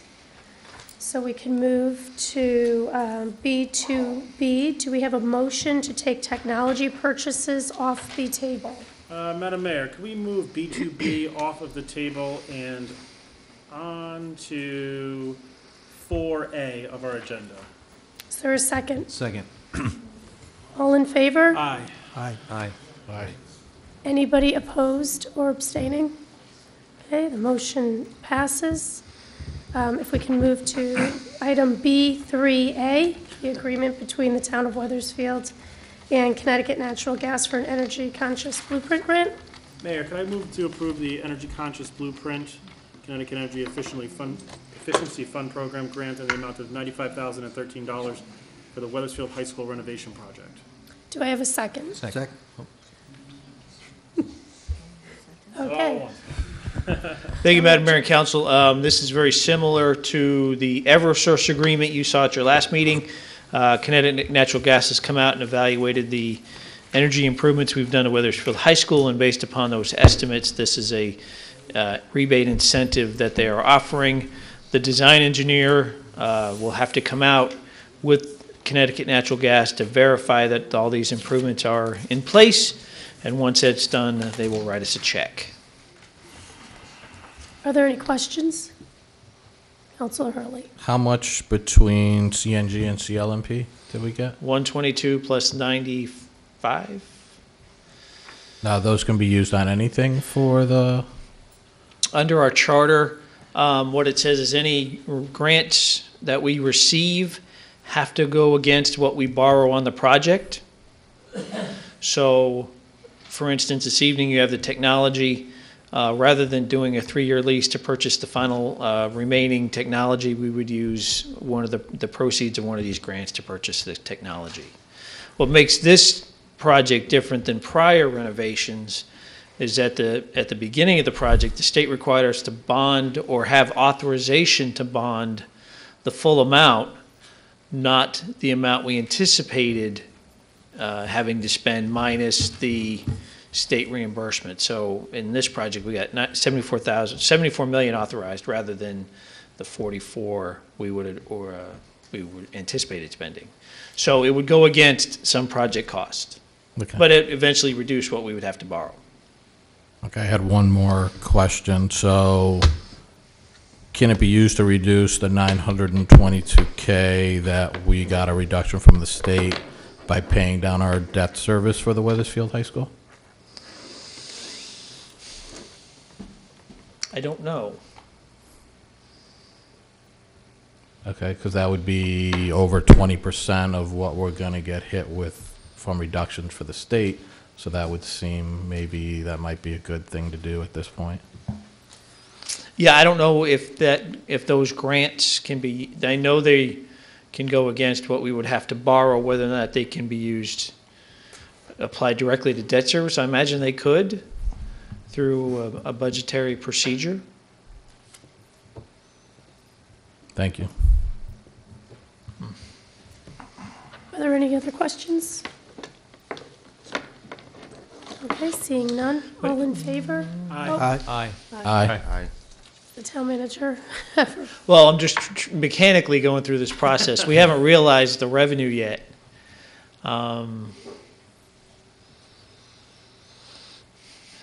Yeah, we would just have to work that out mechanically. Probably easier to do it next year than it would be for the current year, because you'd have to discount the debt service payment by a certain amount. But Okay. mechanically, we'd have to work it out. Could we have another vote, please? All in favor? Aye. Sorry. Any opposed? Any abstentions? Okay, the motion passes. May I have a motion for B3B, Cloverdale Pond? Motion to transfer $9,804 from the underground tank replacement project to the Cloverdale Pond project and transfer the remaining $81,405 in the underground tank replacement project to the salt shed project. Do I have a second? Second.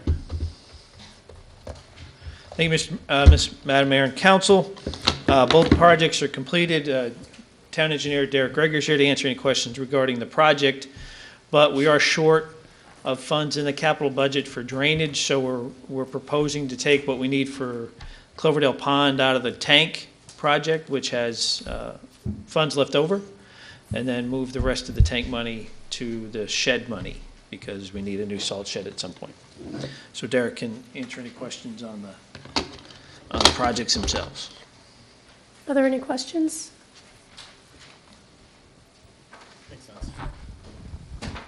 Sorry you stayed for the whole meeting.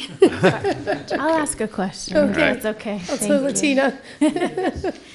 With this transferring of money, if you will this allow us to finally start that salt shed project? Will that get us to the monies that we need? The recommended budget we had for the salt shed project is about $500,000. To date, we've allocated about $325,000, so we're going to be just over $400,000. As far as getting a better number on what we actually need, we have started design. We've done the survey out there. We're starting to look at some different manufacturers. So we're at the early stages, but as we get a little further along, we have a better idea if that money would cover the cost of the project, or if we will need to set aside another $100,000 as originally anticipated. So we'll have some better information on that, in the coming months as we get further through the design. Deputy Mayor?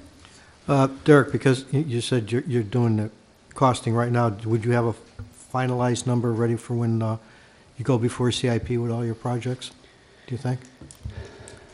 Probably not, just because we do have to, there's going to be a lot of coordination with DEP on this for permitting. As many of you are aware, our transfer station and our physical service facilities in the floodplain. So to build the shed where we need to, it's going to have a significant impact on the floodplain, and the variable is going to be as to what extent the permitting is going to require us to expend additional money to compensate in flood storage, or either that or go through some detailed engineering hydraulic analyses to determine what kind of impact, if any, this will have on the overall floodplain. So for that reason, I think it's going to take a little bit longer to actually get to that number. So I don't expect that would be, having that information probably not going to be available for this upcoming session. Okay. Councilor Forrest? Thank you, Mayor. Can we expect when we build the shed to have any operational savings from this new set of capital expenditure, or is it simply we have a better shed to do our job? Well, the shed that exists now is very old. It's been shored up a number of times. In talking with the Director of Physical Services, I mean, I think it's gotten to the point where it's gotten to be a safety hazard almost for the employees that do work in there. As far as operationally, that's hard to say. I mean, really, what it is, it's just a covering, basically keep rainwater off of the salt, prevent it from leaving the site.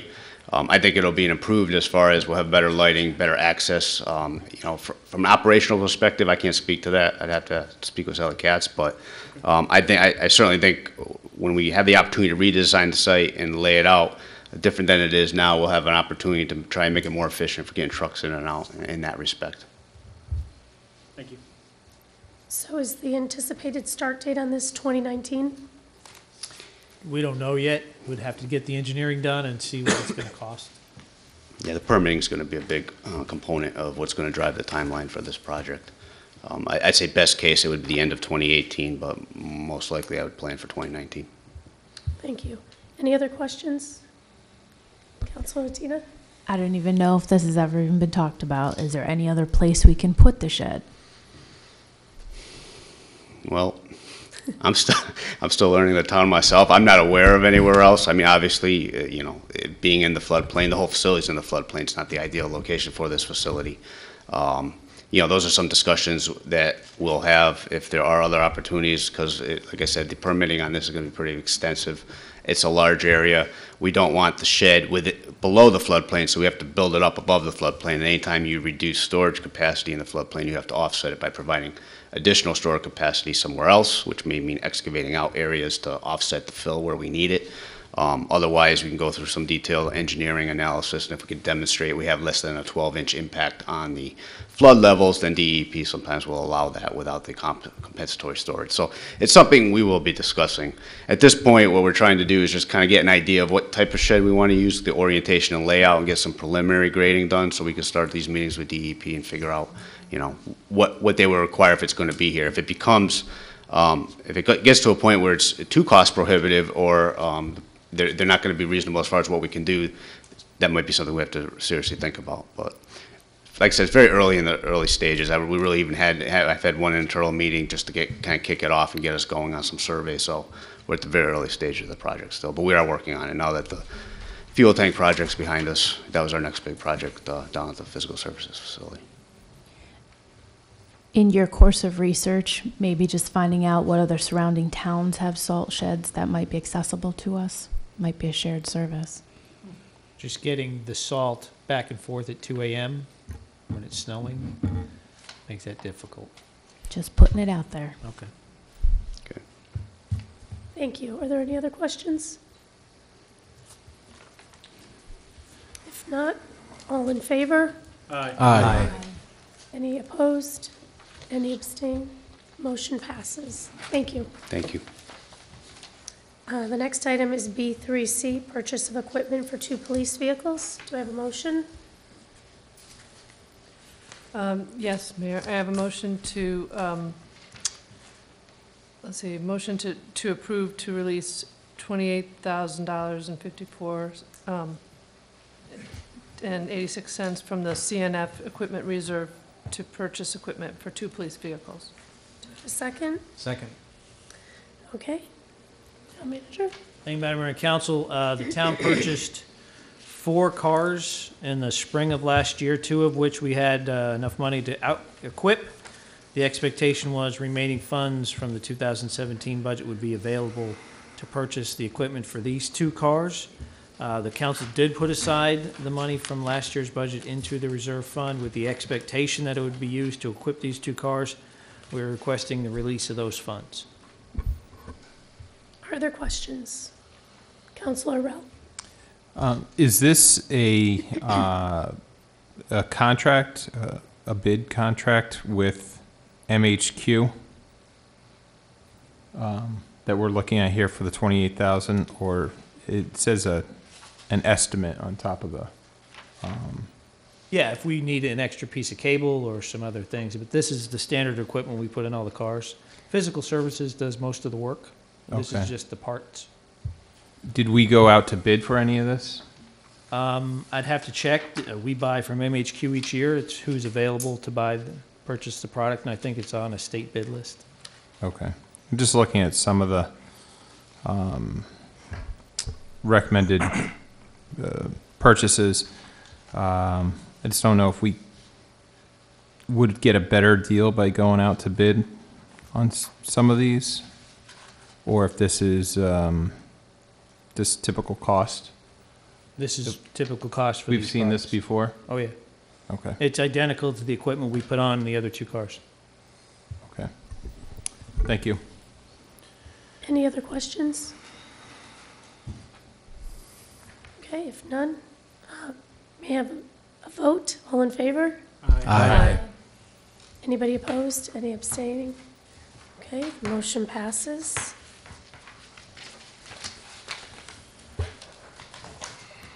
Bids 4A. Do I have a motion? Yes, Mayor. I move to approve the purchase of Chromebooks for the Wethersfield High School for a cost of $122,994. Do I have a second? A second. Thank you, Madam Mayor. Council, as part of the Wethersfield High School renovation, the educational specifications identified one of the goals is rolling out technology one-on-one for the students. A portion of the technology purchases were put on hold until the end of the project to make sure sufficient funds remained in the project budget. There are funds available in the technology budget for this. The school and the Wethersfield High School Building Committee are requesting the purchase of the computers. Thank you. And we have the chairperson of the Board of Ed and Keith, I'm sorry, I don't know your title, Technology Director here with us. Well, hi, Bobby Granado, and I'm here as the Board of Ed Chair. I'm very pleased to have an opportunity to talk to you about this because I know it has been tabled quite a few times and we'd like to really get all the details out there. Speaking for the Board of Ed, I'd like to address the specific question of why does the district want one-to-one, a classroom where every student has a computing device provided by the Wethersfield school system. I first want to address the board's philosophy on one-to-one and how it relates to our vision of education in Wethersfield. The board continues to work to transition our school system into the requirements of a 21st century learning and the challenges of educating our kids to be 21st century students. What exactly does that mean, and what is the board doing to achieve these goals? Well, most importantly, we are working to expose our students to the many and changing opportunities of this new century and the diversity of roles they must play. We are living in a time of incredible change in nearly all facets of our lives, but perhaps most profoundly in technological innovation. There is an epic transformation occurring in the world of technology for which our students must be prepared. Do you know our kindergarten students will be graduating in 2030, and 65% of the jobs that will be required then have not even been created? So what does a student need to be successful in a world that is so difficult to even envision? Well, the board, the administration, and the teachers are focusing on educating our students to be critical thinkers, problem solvers, and wizards of technology. Our goal is to provide a device to every student that will enable them in their reading, writing, gathering information, and communication skills, not just for social networking. And by providing a device to each student, we are ensuring that education continues to even the playing field. And you know, and second, and perhaps fortuitous, as I stand here tonight, the Journal of Transforming Education Through Technology has released its final blog that deals with the subject of 4 emerging trends in K-12 education that will redefine the classroom over the next 5 years. And from the board's perspective, we can take these to the bank. Trend 1, paper textbooks are vanishing. The truth is, we're still buying them to some degree because we have no choice. One-to-one will change that and ultimately save the school system and our taxpayers a fortune. I think you will find it of interest to know that the textbook industry is shrinking rapidly. Publishers are cutting their workforces and sharply focusing their resources to produce digital learning materials. Trend 2, digital curriculum is increasing. And it stands to reason. Curriculum is the heartbeat of K-12, so it's vital that teachers have the highest quality curriculum at their fingertips. So, as the textbook industry is dying, the digital curriculum industry is exploding with growth. Trend 3, access to a computer by every student in the classroom is the foundation of a 21st century learning system. It is the new normal.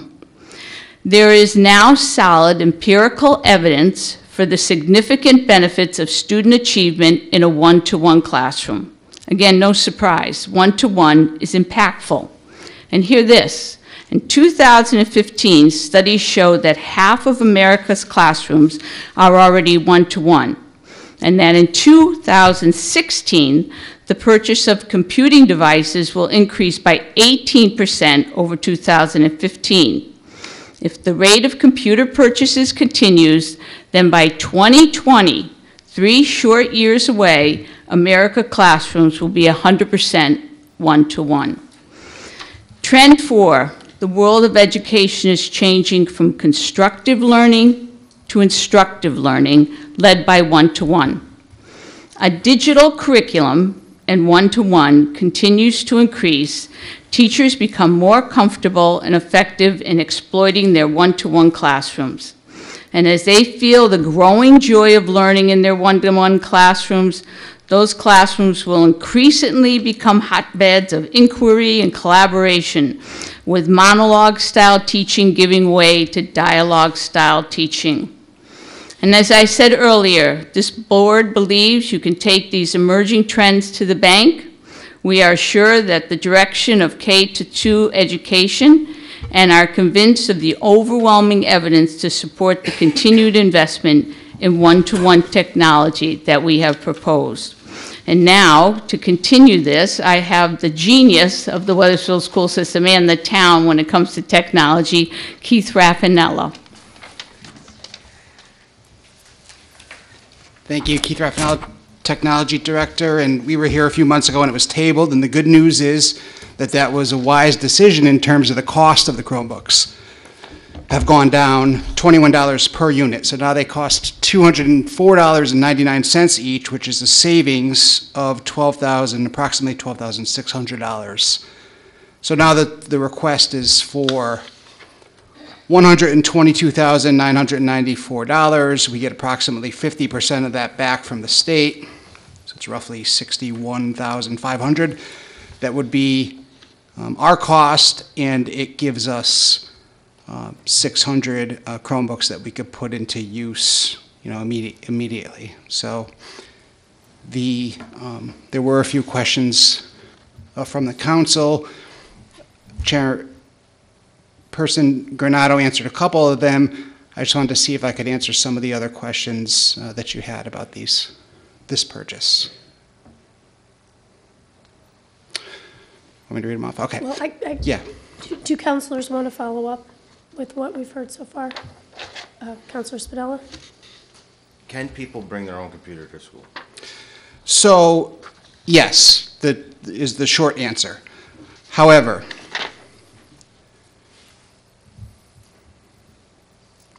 I guess one of the questions that was similar to that is, can a needs-based program be implemented instead? The problem is, and it's not a problem, but it's our responsibility to educate all of our students. So board policy does not allow us to charge tuition or to require some of our families to purchase curricular resources. For example, we couldn't say, your family is well off, you need to buy your own science textbook. And now that the Chromebook is a curricular device, I think this is an important distinction, that we don't need Chromebooks. What we need is to provide our students access to the internet. We could choose iPads, we could choose Windows laptops, we could choose Apple laptops. The difference is cost. The Chromebook is the most affordable way to provide our students with online access. Our best learning resources are available online. The way we're measured as a school district, our performance, the way it's measured by the state of Connecticut, is with an online assessment test each year. So we're not asking if you think it's a good idea that we connect our students to the internet. We're saying we have no choice but to connect our students to the internet now. We've built our entire educational system around online resources. So right now, half of our students at the high school have access to these, our best resources, each day. We believe we can do better than providing only half of our students with access to our best online resources. And we also believe that the Chromebook is the most affordable solution for connecting all of our students to the internet. If we chose Apple laptops, for example, it would cost $600,000 for 600 laptops. I don't care about the kind of Okay. computer. Is it possible there's one-to-one now, you're just not including the people who bring their computers to school? No. Okay. Why do you think that?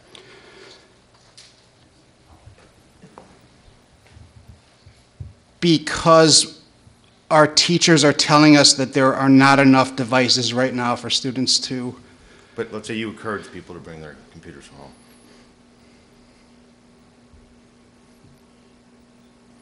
the other problem that brings up, Mr. Spinella, is that we can manage the devices we provide to our students, but we can't manage the devices that they bring in from home. Right, but they're already bringing them in from home, right? Mostly cell phones. Okay. We don't have a I mean, large. I don't have any kids, and so I'm relying on the other people who Sure. I've talked to about this. And it seems like their kids are bringing their computers to school and not really having many issues with it. And that doesn't really go with what you're saying. No, the allowing the students to bring their devices to school was something we implemented 3 or 4 years ago because we didn't have any Chromebooks at all at that time. But now we've implemented Chromebooks in our school district, and our test scores have gone up as a result. Okay. So we want to finish the job now, and it would be very similar to us saying to some students, why don't you bring in your own curricular resources, in the sense that we can manage the Chromebooks we put out to them. We can manage what's on those computers, what the students have access to.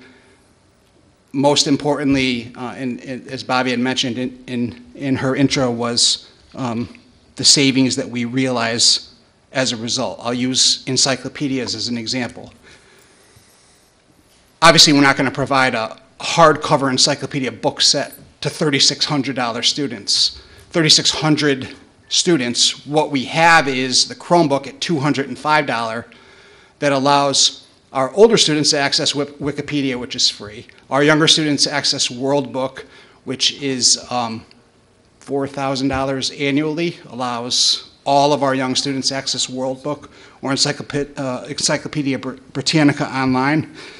So the encyclopedias is just one example of how paper resources are being eliminated, and we're putting all of that information in the hands of the students through the Chromebook device. Are you accounting for maintenance, replacement? I mean, when I was in school and you had an encyclopedia, I didn't have to replace it every 3 years. It didn't break. Right. It was always available to look at. Great point. We're getting these Chromebooks that we've been purchasing, so we've been using them for 6 years. The ones that are 6 years old are still in good shape. A responsible plan says we should replace them every 6 years, but if we're still getting good use out of them, we're going to keep them, which means we're going to have to buy less of them if we extend how many years we're getting out of them. So the Chromebooks that we'd purchased with this $122,000, we could use for definitely 6 years, maybe 9 or 10 years. Okay. Thanks. Sure. Thank you. Before I take any other questions, I just want to clarify that I reached out to the chairperson of the Board of Ed with some questions that I had, and that's what Keith is answering, just so you know. Yeah. Deputy Mayor? Keith, by having these Chromebooks one-to-one through the board, where we're looking, as Bobby said, to go with electronic books in the future, if we're going to get those books electronically, there's got to be a license that the board is going to get. Would that license only be applicable to board-owned devices? You couldn't use that license on a private one, probably? It depends on the resource. But some of our resources require licenses per device. Some of our resources are free, and we're looking at more and more free online resources to supplement and supplant, in some cases, our online resources. But you bring up a great question, Tony, and about affordability. Google Docs now is free. When we were in college or even high school, Microsoft Office was the product everyone used. And it cost up to $400 or $500 at the time per computer to have that software. And now Google provides it all for free to each of our students. Without the Chromebook, they don't have access to that. So there are some areas where we will continue to pay for educational resources, but we're trying to reduce that amount each year. No, but what I'm talking about is the actual textbook itself. No, the math book, the English book, whatever. If you're going to go out and say to the publisher, now, I want X number of copies, he's going to require they be on Board Ed devices, not personal devices. Yes, and the cost will, I see your point, and it's very much like subscription services, cable television. If you want to watch the Yankees, you need access to Yes Network. You don't have to do it through Cox. You can go on their website and pay, and you pay less if you do it that way.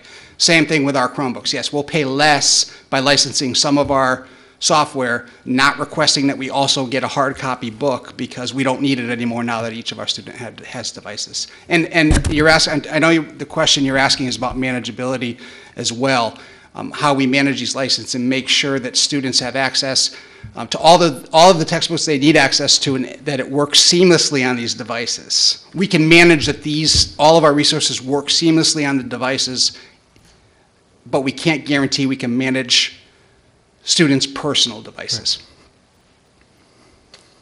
Councilor Rowe? Thank you, Keith. Yes. When we first discussed this, I don't know when. I think it was September. September, October. There was mention about insurance that parents could purchase for the Chromebooks, just to ensure that, you know, if something happens, one of their kids break it or something like that. How long have we been how long has the schools been providing Chromebooks to students? So this is our 5th year, and it's really it was a 3-step process. Back when we had no Chromebooks, we said, how do we get to the point where we can actually take the SBAC test online in a way that we can do it within a month or 2. Now we're doing it in 4 or 5 weeks, but we didn't want it to be a 5-month test because we have to keep circling these 2 Chromebook carts around the school. Can we get enough Chromebooks to take the test? We accomplished that. The next step has been, now let's get enough Chromebooks so every student, when they're in our classrooms from 7:30 a.m. until 3 p.m., have Chromebooks in the classroom to access all our educational resources. This request would get us there.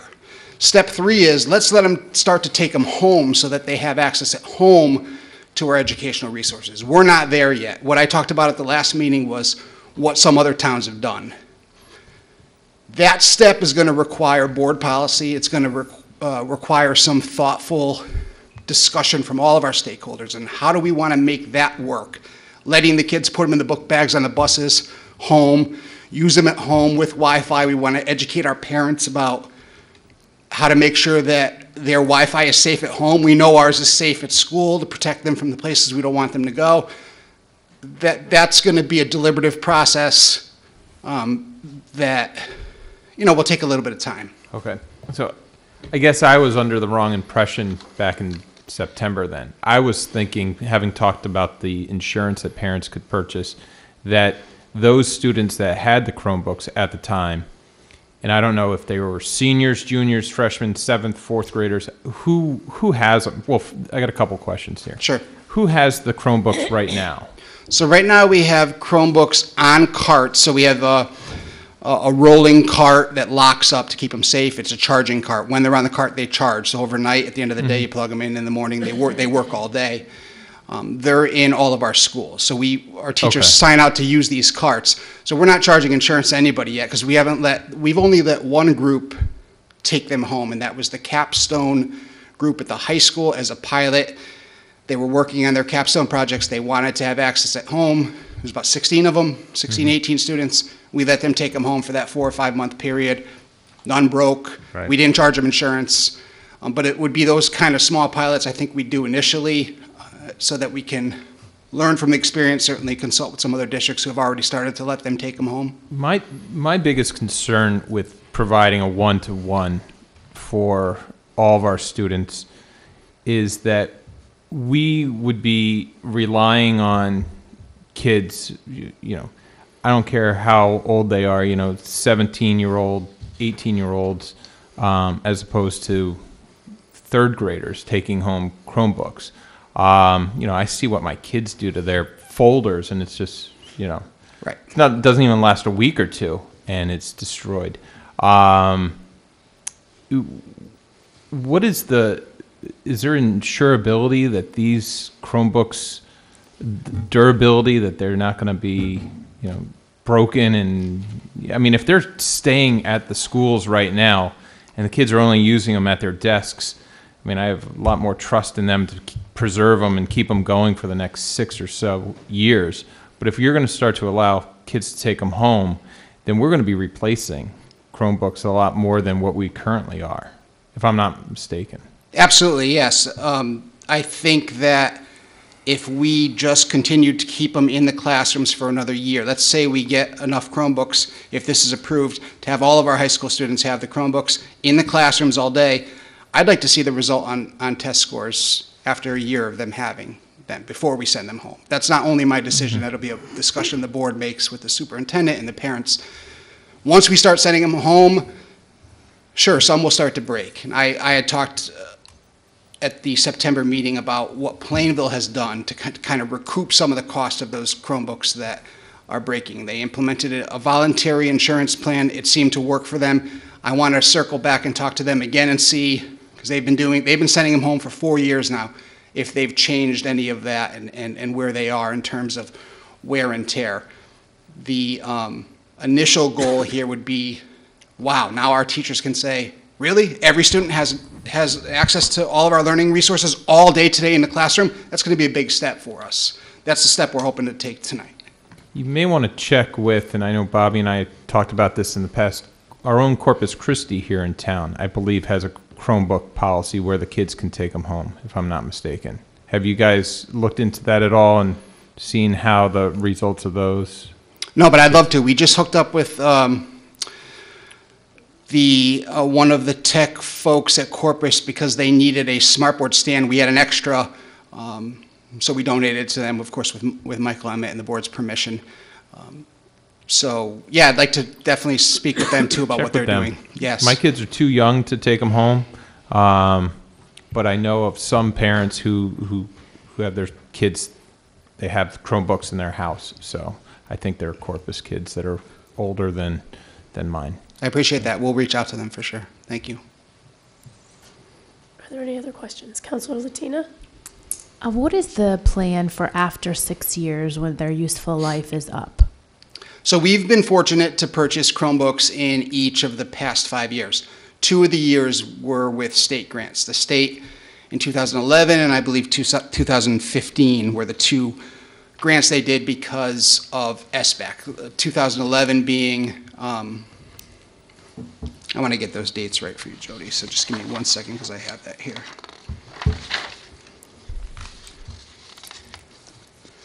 So in 2013, a technology grant of $24 million, this was statewide, was funded in 2013 where we had to apply, all the towns did.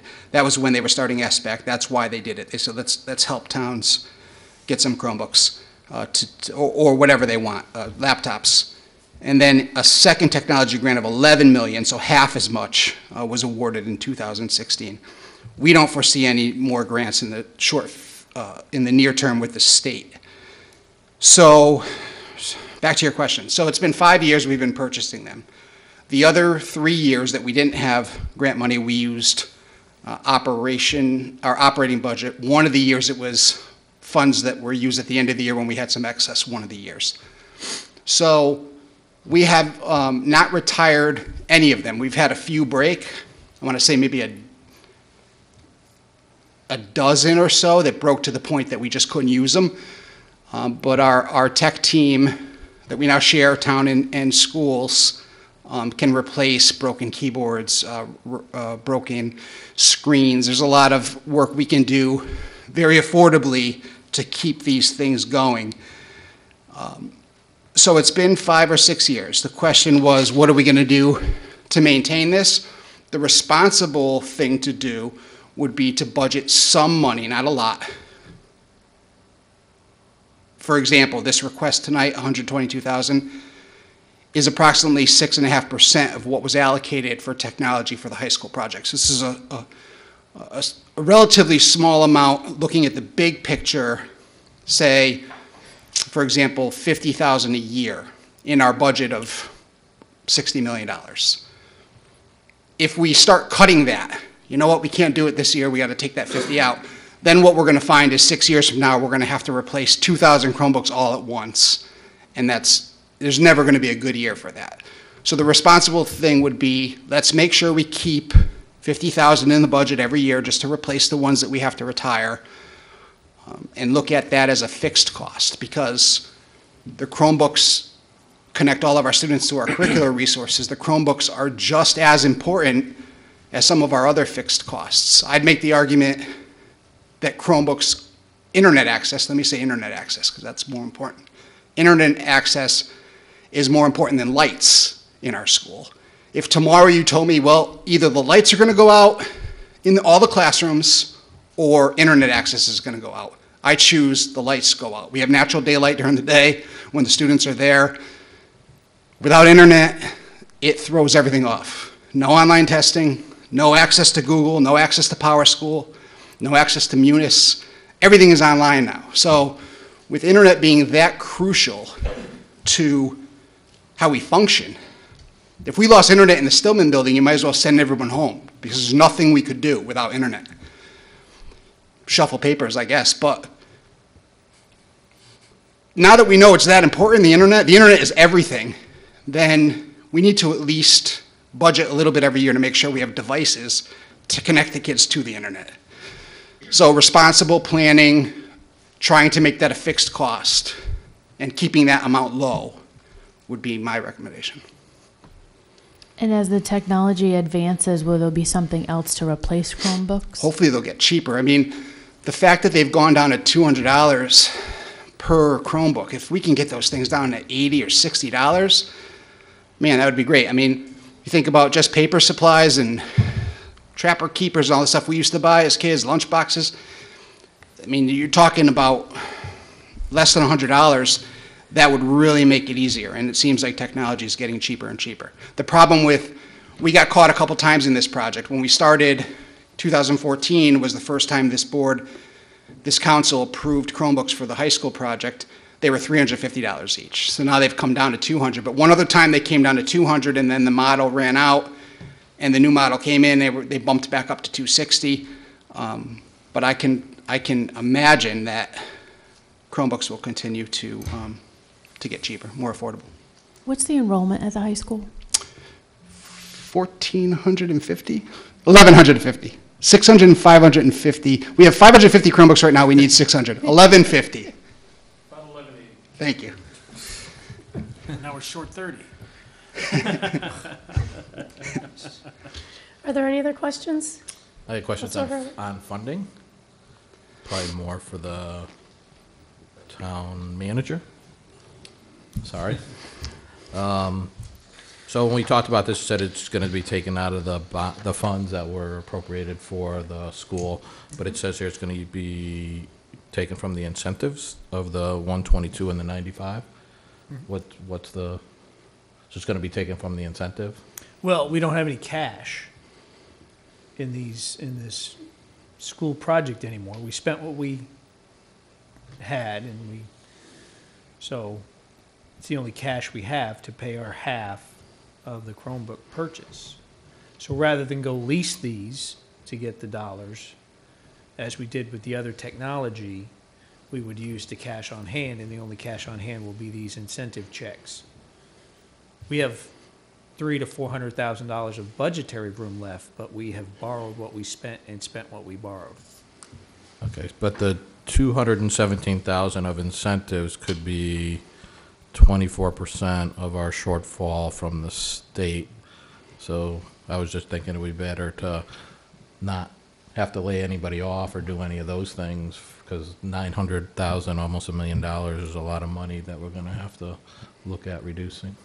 Those are policy decisions of the governing body. Okay.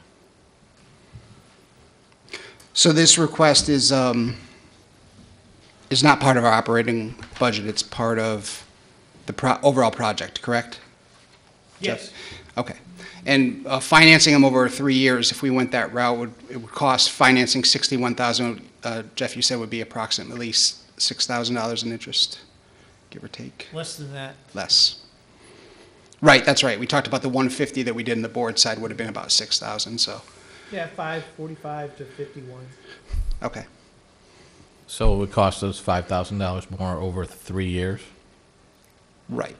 And I think If we were to lease it. If we were to lease it. Yeah, it'd be 33,000 or whatever 1/3 is plus the interest. But there's a potential that we could use this other money to offset some of our shortfall. Okay. I'm just thinking of the options of we're going to have a big shortfall, and it's gonna cost us $5,000 more to lease these things, and we'd have money to help with our shortfall, 24% of it. I think the big thing from our perspective is the state reimbursement. So the state right now is obligated to reimburse us half of this 122.9. I don't see any, regardless of this gets approved tonight or not, we're still gonna need these Chromebooks. We're gonna have to buy them at some point. The chance to buy them at half price is tonight. The chance to buy them at full price is 6 months from now, is next year. Counselor Forrest? So my understanding from that last comment is that right now the expenditure is 123, but we'll get a $61,000 rebate check if we extend it now. If we wait, the opportunity cost is actually $5,000 extra plus the 61,000. So that's $66,000 if we don't make the decision now that the town will not recognize. Is that accurate? No. No. Not plus the 5. The 5 is the interest on the 61 over 3 years, right? Yeah. So if we make the decision, because if we decide to lease, we don't get the 61,000, correct? Yes, we do. We do. We do? We do. Okay. It's just whether you use your cash to buy them outright and get 50% back from the state, or you lease it over 3 years and get your 50% back from the state. And still the 61,000, and still that, with the lease. Still the $61,000 back with the lease. Yeah, that's the estimated state reimbursement. Either way you pay for them. Regardless of how we pay for them, we're going to get 50% back from the state. Keith, what's the, if we're looking forward to getting to the one-on-one, that this kind of critical mass, what are the next steps by the board, or really by you in advising the board, as far as cost reductions in other areas, especially with the textbooks that we talked about, or other cost reductions? What do you foresee in the next year to 3 years in cost reductions because we finally achieved the 1-to-1 ratio? So what we're looking at is, And I'm looking for dollar figures. sure, our curriculum resources. So our AP science course, for example, at the high school, those textbooks are are pricey. Yep. Nice because the textbook company did a good job organizing all that information into that book. Curricular units that allow our students to progress to where they need to be to take the AP exam, for example, in science. More and more of all of that information, all of the information in the world, as we know, is available online. Our job and what we've started to do is to organize online resources to make it easier for our teachers to utilize free online resources that include, so it's say 3 or 4 resources instead of the one science textbook, but gives you all of the information that's in that textbook. But 4 of the 5 of those resources are free. One of them might be a subscription service that we want to continue to pay for that's a fraction of the cost of that science book. I mean, getting down to sort of the dollars, there's a lot of what this council's talking about. What Yes. do we anticipate over the next 1 to 3 years that we're going to be able to start to reduce maybe some of more physical budgets or subscription budgets or whatever they are? Right. Well, We must be anticipating we're getting to this moment, and you're asking for this money to get to this moment, and now we can. more than pay for these Chromebooks with the savings. I mean, GoMath alone is a great example. The board approved GoMath a few years ago, and our test scores have skyrocketed. That was expensive. GoMath was expensive, as you remember. When that, I think we did I don't know how many years we did exactly, but we did a multi-year subscription to GoMath that we paid up front. When that renewal comes around, our assistant superintendent, our superintendent, our board will have to look at the renewal and compare it to available free online resources like Extra Math, Front Row Math. These are free online resources that students can use, and maybe we don't pay the full GoMath subscription because we have options now that are coming online that are free. So is there any anticipated savings by going to 1-to-1 and then? Absolutely. What We don't want to buy paper anymore if we don't have to. But I mean, aside from the understanding what they are, like what are the numbers? Are we looking at a 30% reduction, or we're going to streamline it at 5% a year as we start to like kind of wean off of these sort of more cost-heavy sections of the Board of Ed budget? Sure, we look at that every year as part of our budget process. We could put that together as we're now diving into our budgeting for FY19. We will pull together what we've looked at over the past few years and what we're looking at and anticipating for next year and the year after and put that together on a spreadsheet for you. We're definitely looking at realizing savings once we achieve one-to-one. Right now, we don't have enough devices to connect all of our students to our online resources, which, as Bobby mentioned, is one of the reasons why we still are buying textbooks sometimes when we wish we didn't have to. Do we have an anticipation as to what type of savings we're looking at? Or percent, even if it's a relative number, maybe not a whole number? I'd be guessing, but I'd be shocked if it was less than 30% that we're saving on our paper textbooks. And what's the paper textbook? If it was, what's the paper textbook sort of estimate of the budget? Well, I mean, I'm not saying for, you gotta know it to the dime, but is it $1 million? Is it $5 million? Is it $500,000? I don't remember. we don't replace all our textbooks every year, and part of the reason is we can't. So we've been in limbo with some of our textbook purchases because budgets have been tough. Now we'll have the opportunity, knowing we have Chromebooks for every student, to revisit that and say, you know what, let's not buy these textbook sets that we've been waiting 8 years to buy and really need to buy. We'll have more options. It gives us greater flexibility. Again, the internet, I can't overstate how important the internet is right now for education. It is for all of society, really. Do you have any idea what the kind of textbook purchase is going to be in the next fiscal year, and what the request will be? I can get those numbers for you. I would talk to Sally Distoli, because I don't want to speak and then have her say, you know what, you forgot that. I'll get you that list. It's significant. Our textbook expenditures over the last 20 years, I think, would be shocking if we put that all on one spreadsheet and showed it to you. So do we want to keep buying paper textbooks? No, we don't. They're expensive. Okay. Thank you. Thank you. Are there other questions? Councilor Breton? On the subject of textbooks, it would seem that because they're so expensive, that I would imagine that you'd sort of wait it out as long as you possibly can. So it just would seem, I think one advantage, maybe you can't even really monetize this, but is the fact that you're going to have more up-to-date licensing with and information through these Chromebooks, as opposed to textbooks that, oh gee, this thing is getting outdated, we're up for a new one, but just ignore that part because now this happened in the world, or whatever. I think that's just, just state-of-the-art sort of 21st century learning. It just would seem that would be the case as another advantage. Yeah, I think the biggest thing, too, is that we're talking about these paper textbooks like they are, like they're valuable in the sense that they're the best option for us. They're certainly not, because what's important now is individualized learning. So we have students who are gifted and talented. We have students who need remediation.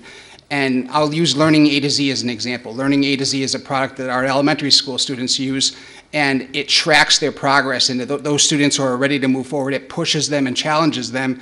While the teacher's working with a student on the other side of the room, this gifted and talented student is being pushed to reach further because the software is interactive and is differentiated. So the differentiated learning, the personalized learning that these Chromebooks offer, we can't get from the paper textbooks. We know, this is common knowledge. So it not only saves us money, and I'm sorry I can't give you an exact number on what we're going to save, but it definitely makes education better. It definitely empowers our students and teachers to do more with less, and the test scores have proven that. Are there any other questions? Councilor Rupp. I hate to belabor it at 10 to 10, but we've been grappling with this for a couple months now, and I know you guys on the board, and Keith, you're doing a good job trying to mitigate some of the costs associated with providing these Chromebooks. And here we are. We tabled them in September. The recommendation, I think, to all those who were up here at the time, and it did come around to save us, by dropping the cost of the Chromebooks. Councilman Hurley brings up a pretty good point with the lease option. And is it a lease to buy option? Would we be able to purchase these Chromebooks after the 3 years? So lease is a word, so I'm going to just tell you my own definition of it. I think about when you lease a car, you pay for 3 years and then you have an option to buy at the end of 3 years. That's not what we've done. So we've purchased, the council has approved Chromebook purchases on 3 occasions, starting in 2014, as part of this high school project. And on each of those 3 occasions, the way the town manager and town finance director chose to finance those. It's called the lease, but it's more like financing, because at the end of the 3 years, you actually own them. There's no residual, there's no buyout, there's nothing, we own it. Okay. So it's a straight 36-month, we do it with the cars, trucks. So we could finance these over 3 years. It would cost $5,000 additional for all 600. Maybe less, yeah. Maybe Maybe less. 4,500, yeah. Well, let's Yeah. not get Jeff too knows out of better than hand. me. Let's not Yeah. get too out of hand. It's somewhere 45 to 55.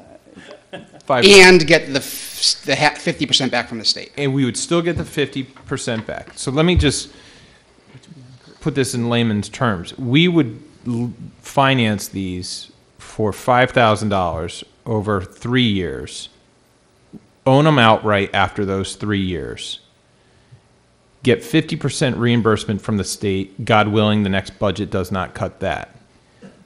The current budget that we just got, Governor was incentivized to cut funds from the municipalities, of which he cut $922,000 to us. The bulk of it to the Board of Ed, if I'm not mistaken, 60-30. So we could take that CNG and CLMP funds of $122,095 for $217,000, offset the cuts to the Board of Ed. No? Your only possibility with those dollars is to somehow apply it to the debt service. Okay, so we could then apply it to the debt service. We that, may be able to apply it to the debt. Again, you're talking about current year activities. Yep. Like it's money we don't have yet. Okay? So that we don't have the We don't have the grants cash from. I hate to put a motion to the table, but how long would it take to figure out whether or not that 217 could then offset? We'd have to have a conversation with bond counsel. 'Cause I'd much rather. But it still could, right? I mean, pretend that is not even in the equation. What we're asking for is to buy something we're going to buy anyway, and then finance it for 3 years. Don't touch the 200 whatever thousand it is. Just have the town borrow the 61.5, and which with the interest would be 66.5. We pay that over 3 years, so $22,000 a year to get us where we need to be now, as opposed to waiting till next year. We do it out of our operating budget on the board side, pay the full 122 all at once, don't get any reimbursement. We're still going to buy them, or we're going to keep begging because we need them. It's not a need that's going to go away. Like I said, I'd rather have it than the lights. So it's important on our priority list. We're going to buy it eventually. I can promise you that. I don't know if it's going to be 6 months, 5 years from now. We're going to get them eventually. Get them now, get the state to pay the reimbursement, because you're right. If we wait till next year, they'll probably cut that too. I don't know exactly how that works, but it seems like a lot is getting cut. Right now, they're on the hook to give us half of what we spend on these Chromebooks. Well, this is the last expense, new expense of the high school renovation project. There may be some cleanups on some change orders and outstanding issues, but this is the last purchase the building committee is going to make. So, Jeff, if we make this motion tonight to approve the purchase of the Chromebooks for Wethersfield High School for a cost of $122,994, would we be able to do that with the intention of leasing and have you come back to us with the lease documents, but approve the purchase tonight? Yes, as long as I'm somewhat reassured that there's going to be 5 votes to approve a lease document, or else, there's really, Well, then we'll could pay we- for it out of the project fund. Could we amend the motion in some way to indicate that we would, I think if the our motion, consensus is? if you want to approve the purchase of these with the expectation it's going to be a lease, then make that motion. That way we'll just get the lease ready. Just so you know, the only other issue is that the quote, the town manager asked me to get an updated quote, which was the quote that brought the price down to 12.6. The quote's good for 30 days, so if it went past the 30 days, we'd have to get a new quote. I wouldn't want that to mess it up if it came in lower or maybe higher. If this stock runs out, the 4th generation Dells is what we're purchasing. If those run out and now they go to 5th generation and they go to 260, I wouldn't want that to mess this whole process up. And would a lease plan extend the time frame? It'll take about 30 days to get the lease put in place. We do shop the rate amongst the banks we use, so there'll be some time involved in that. But, 30 to 45 days, we should have it worked out. So you do the PO after that, or we do the PO and then work out how you're going to borrow the money? Right? Yeah. Right. Because in the past, it's taken about 10 days after you've approved it to get the PO. Then we lock it in with the manufacturer to make sure they have stock and get them in the hands of our And then financing would come into play? Councilor Forrest. I've had a lot of discussion here. I'm just going to weigh in on my thoughts and on my decision. We've talked about possibilities of purchasing it today. We talked about the purchase lease situation. If I'm weighing the equities of the discussion, and I want to thank, I think, Councilor Rell and some Councilor Hurley brought up some excellent points as far as everyone else, as well as everyone else here. But if we look at the possibility of losing the reimbursement over a 3-year process, which we are losing all kinds of various benefits from the state, that risk in association with the what I'm going to say is the anticipated mitigation of textbook expenses as we move into the next fiscal year, which is even going to be a more difficult year. And I would anticipate that if we can approve this tonight, that would be the first thing tomorrow that the Board, I wouldn't even more than anticipate, I would expect that the Board of Education will be able to move on textbook mitigation plans, because now they will have the one-to-one, which they can now use that. And I would expect that over at least the next 2-year period will even pay for the cost of us in the purchase of this. In addition to in fulfilling a commitment that we have, this is a part of our big bid specs from the project that was approved by the town of Wethersfield as an expectation that we would incorporate a full cadre of technology in the high school and in the curriculum, and this is a fulfillment of that promise. And the fact that we now put now at a risk that the quote that we got, which I think is very reasonable, $200 per an item, ish. If we were to delay it to put all of those 4 items at risk, I think would be overwhelming than the possible benefit. And I'm going to say possible benefit because I don't think something like this in an operational type of ongoing purchase is appropriate for financing and then paying a bank essentially extra. We do that with larger buildings, of course, because we have to streamline that process. Not streamline that process, we have to smooth that process. We can't spend $20 million extra for a new town hall or a school. But if we weigh those equities, then I think today should be the day that we approve this, we improve our schools, we allow the Board of Education to do their work in reducing our budget for the next fiscal year. And we also take away the risk in the areas of the reimbursement not coming back in the $61,000 or some percentage of it, and we fulfill our commitment to the Board of Education with the town wanted in this renovation project as the last item. So I would suggest that this council move forward with this project for those reasons.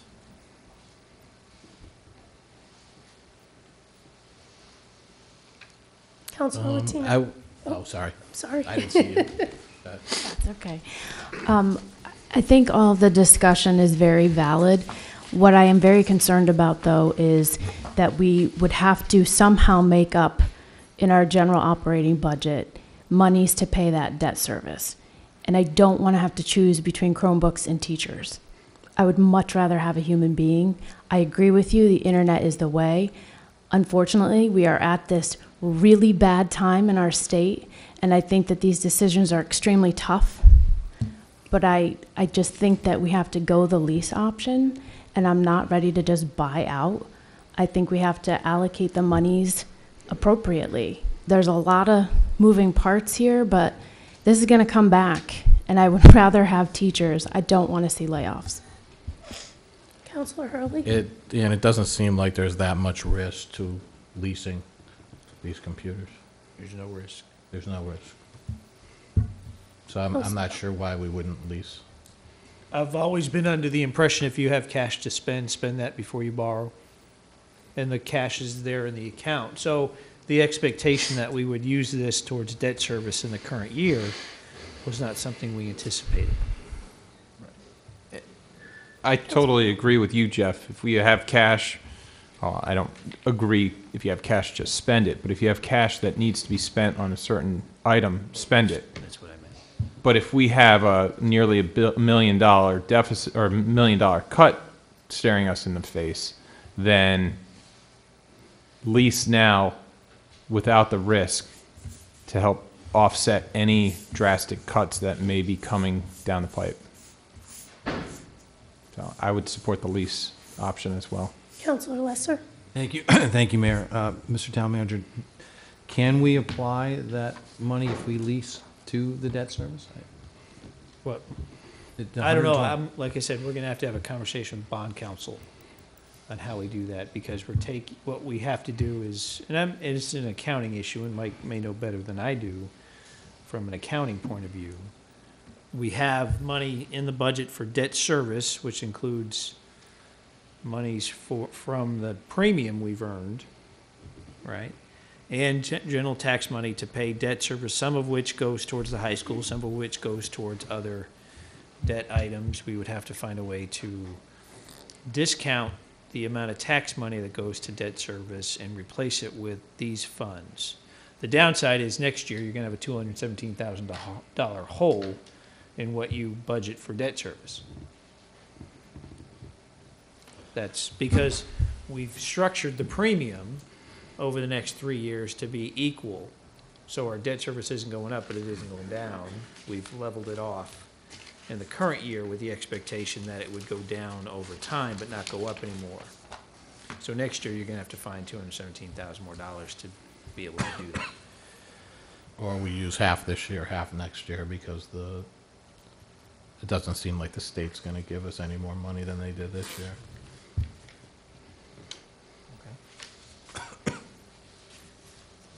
Either way, I think the lease option is good. That's fine, I'm good with the lease. Okay. That's what everybody wants to do. Gets us to the same spot. Are there any more comments?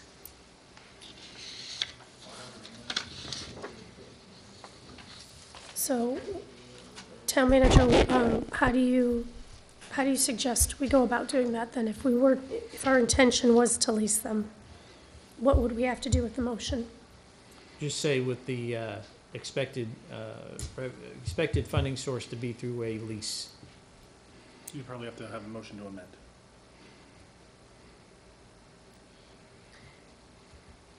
And do we have a motion, or do we have any more discussion on the lease? Do we have a motion to amend? Motion to amend this, the current motion to add to it to purchase these through a lease purchase arrangement. Second. Are there any other questions? Comments? All in favor? Aye. Aye. No. Any abstentions? I vote no as well. Okay, the motion. Roll call? If you'd like, sure. Okay. On the amendment to have it done out of a lease, is that what you want to do? Yes. We're voting on the motion All to right. amend. Okay. Counselor Breton? Aye. I'm sorry? Yes. Yes. Counselor Forrest? No. Counselor Hurley? Yes. Counselor Tina? Yes. Counselor Lester? Yes. Counselor Rell? Yes. Counselor Spinella? No. Deputy Mayor Martino? Yes. And Mayor Moran-Bello. Yes. Ayes have it. And now we're going to now we're going to vote on the amended motion. All in favor? Aye. No. Is that one no? Just one no? I voted no, I don't The know. motion passes. Whew, that was tough. Thank you. Okay, Thank you so much. Appreciate you coming tonight. Thanks for the 4 hours you stayed. Yeah, thanks for staying. Know a lot about the MDC now. We do. Okay.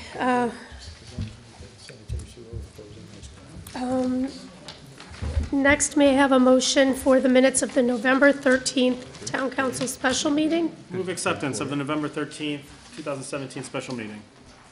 You weren't here. Second? Yeah. Matt, you weren't here apparently. It's all right, I still made the motion. Okay, we have a motion and a second. All in favor? Aye. Aye. Any noes, any abstains? None. Okay. Do I have a motion for the November 13th Town Council organizational meeting? So moved. Do I have a second? Second. Are there any additions, corrections, or deletions? No? All in favor? Aye. Aye. Any abstentions? Any noes? And finally, the November 20th, 2017 Town Council regular meeting. Do I have a motion? Motion to approve the minutes of November 20th, 2017 Town Council meeting. Do I have a second? Second. Are there any corrections, deletions? Okay, all in favor? Aye. Any abstentions? No. Okay, very good. Move into motion to move into executive session. Public. Oh, public comment, sorry about that. Jumping the gun. Sorry, my bad, unintentional. It's just on our list. Do we have any members of the public who would like to speak? Mr. Colantonio.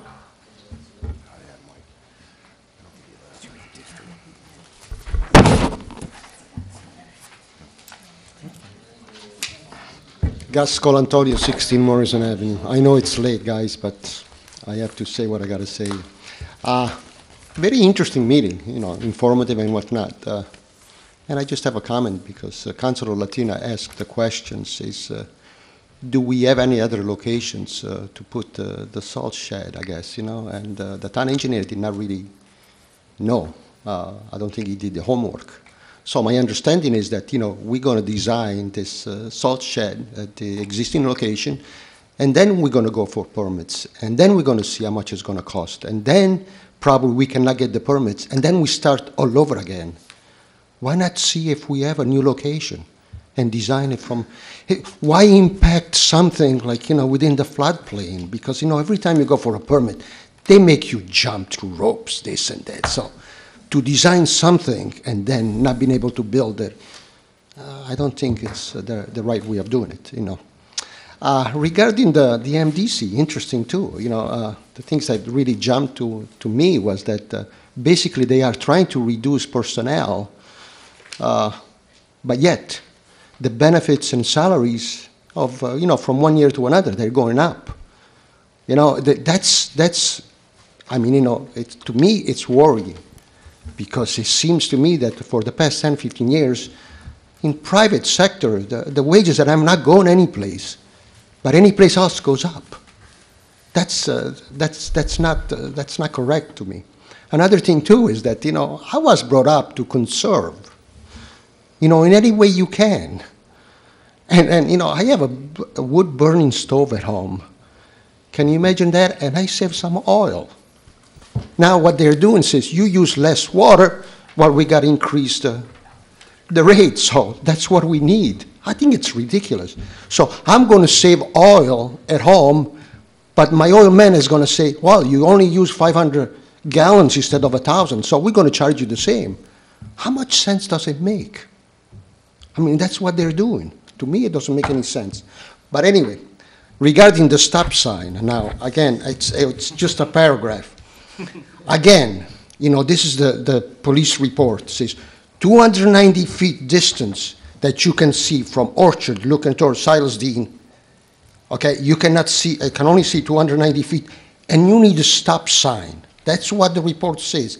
But yet, they never checked it. From Orchard, as you look up, which means that you look up, that means like, you know, the grade goes down towards Silas Dean, okay?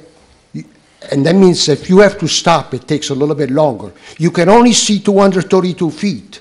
So 232 feet, you don't need a stop sign. 290 feet, you do. How much sense does it make? To me, it's crazy. Now, the town engineer is no longer here, so he cannot even answer me, but I guess, you know, people don't care. Another thing, too, I found out tonight that basically somebody was, this is funny, I think. Somebody was traveling from, on Walker Hill Road, let's say from Maple Street, all the way to Manchester, and they went to the computer, says, how do I get there? You know what they said? You go up Walcott Hill Road, and then you turn right on Morrison Avenue, and then you turn left on Silas Dean to go there. Can you imagine that? Can you imagine that? Why this computer said, you go along Walker Hill Road, you take a right on Morrison Avenue, you go to Silas Dean, you take a left, and you hop on the highway, you know, 384 or whatever it is. Even the computer. When I said all the time that the conditions and basically the existing condition of Morrison Avenue versus Hillcrest is not even a comparison. And yet, the town, over 8-9 years, you haven't done anything, and I tell you, I will not go away. Thank you. Thank you, Mr. Colantonio. Anybody else? Mr. Young?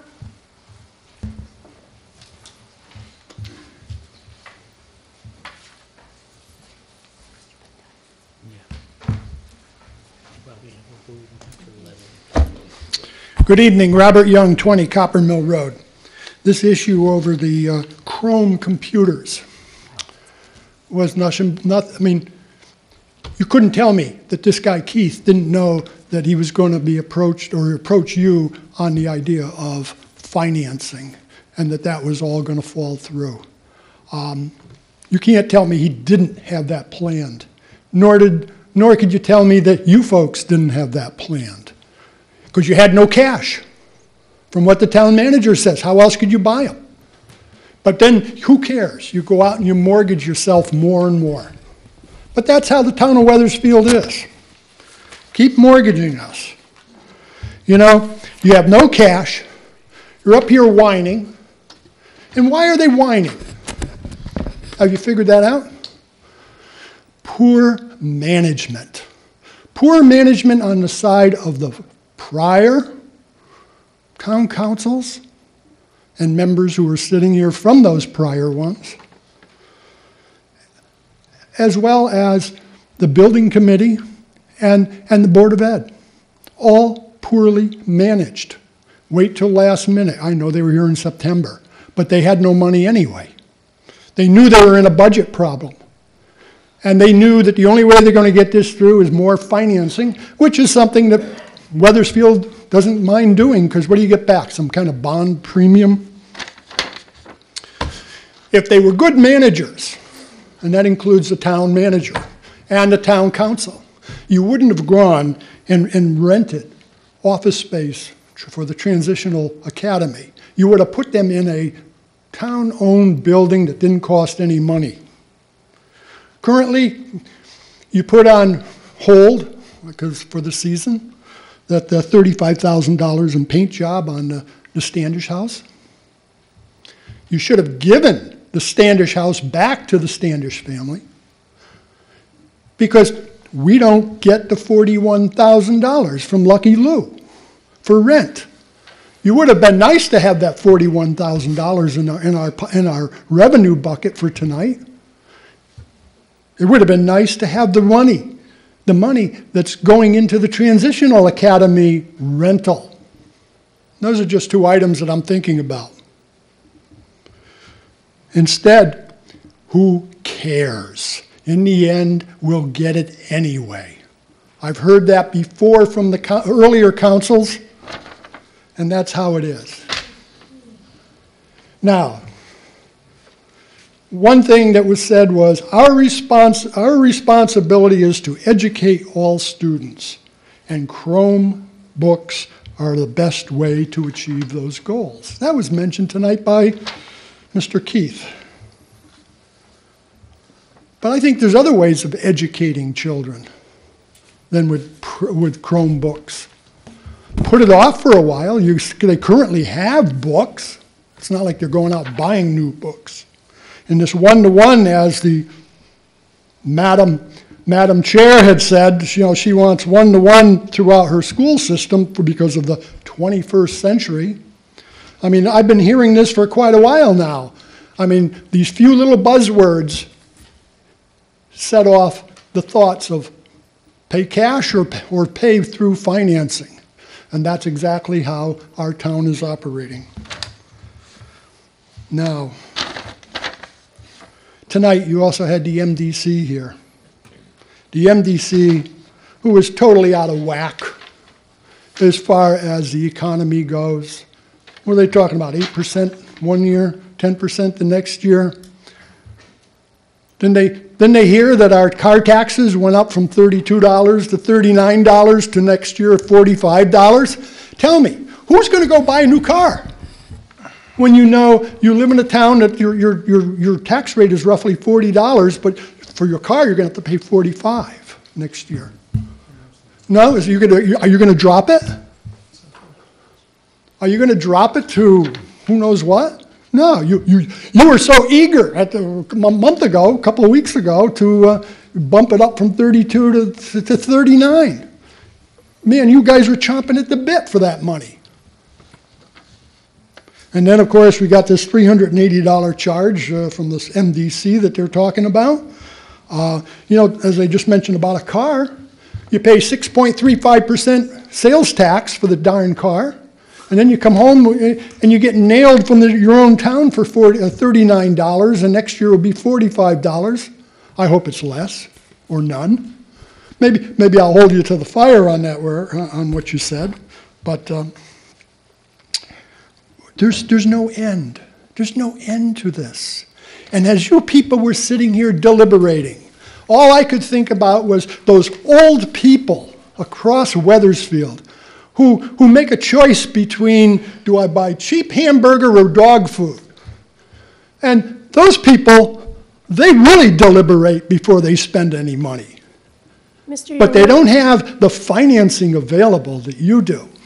And like Your 5 minutes are up. If you would take 20 seconds to finish up, take 20 please. seconds to wrap it up. Well, I think we need to look more at the MDC. I think I voted no on the two budgets for the MDC. What was the first one? $1.6 billion. And the second one was to bring it up to $2.2 billion. I was waiting to see how much more they want. But they're getting it anyway. They're getting it by these increases. And they said people aren't buying water. I have underground sprinklers. For the last several years, I haven't been even turning it on. I haven't even hooked it up.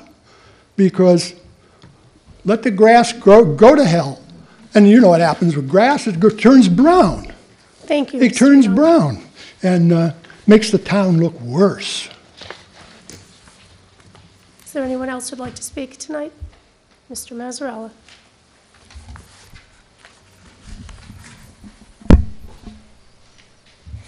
Tom Mazzarella, 600 Walcott Hill. I'll keep it real brief. Just a couple things on that MDC presentation. I thought that was just an absolutely ridiculous presentation. If anybody could figure out what they were talking about, I hope you could call me and share that with me. I believe it was designed to confuse. One of the comments that Mr. DeBella made that I thought was absolutely insulting, I think it was Mr. Lesser that asked the timing of their presentation versus the vote that took place tonight at MDC. And I think the way I understood it, he said, well, there wasn't really anything important that we were voting on, so I didn't see the reason to fill Wethersfield in on that. That's just mind-boggling. And the last comment I want to make is it seems to me we ought to be able to do something about that ad valorem if you look at the numbers, it's just absolutely ridiculous, the way it's skewed. Should cost just as much to flush a toilet in Hartford as it does in Wethersfield, unless we put more pollutants into the water or something. But seems like a bunch of nonsense. The way they separate their sewage costs from their water costs, if you look at the numbers, it's 52 to 48, and somebody just drew a line down there and said, that's what the accounting costs for water, and this is what the accounting costs for sewer. I don't believe they have a clue. Thank you. Thank you, Mr. Mazzarella. Is there anybody else who'd like to speak tonight? Mr. Rue?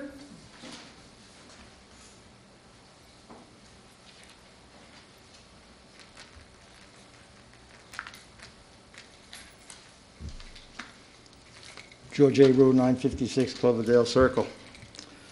Yeah, I'd like to say a couple of words about the performance. Oh, you can't hear me, huh? You know, one of the things, you know, my friends, they do legitimately complain about taxes as they see them. They're sharing their thoughts and ideas with you. Myself, I've almost given up. Almost. But one of the things that really disturbs me has got more to do with the policies, how we run our town.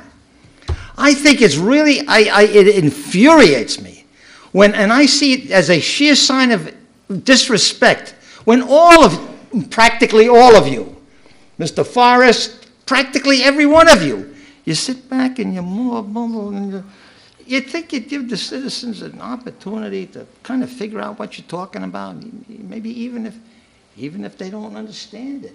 And some of us, now half the time you don't understand because you can't hear it. And it really, to me, is almost an affront. We spend money like there's no tomorrow. And is there any reason why each of you couldn't wear a little mic on your neck so that we could hear you? I've heard it said it costs too much. And maybe it does cost a little, but we spend money, a lot of money. I go to church, and I can hear that minister. He's got a little mic on him. He doesn't have to scream. But you know, it's like we're not even here. And you wonder sometimes, how come the turnout is low, Mr. Spinella? I think you touched on a very sensitive note. I really do.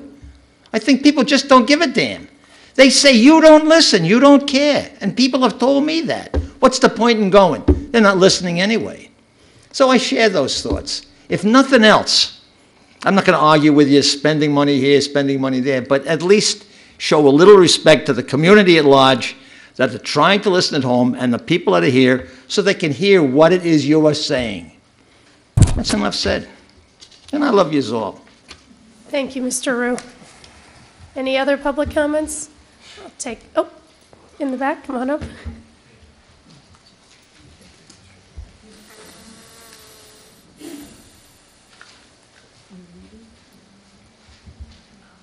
Hi, I'm Dr. Megan Hartline. I live at 149 Walcott Hill Road. And I do just want to start by saying that Google Maps does indeed route you through Morrison Avenue anytime you're trying to go south from my house. But more than that, I wanted to say that I'm a faculty member at Trinity College, and as a digital literacy scholar, I'm really excited to see you guys voting for the Chromebooks for the public school students. I think that's really incredibly important. I have seen firsthand in my research the impact that this kind of technology can have on students, especially underserved students who do not necessarily have this kind of technology at home. And I'm really, really pleased that this community that I've joined has decided to support that movement. So thank you. Thank you. Anyone else? Then I would take a motion to go into an executive session, please. So moved. Second. All in favor? Aye. Aye. So can I just remind you that the council rule is 11 o'clock? This is going to take 10 minutes. This is Okay. quick. Very good. Thank you. Well, I anticipate so. All right, clock's ticking, Jeff.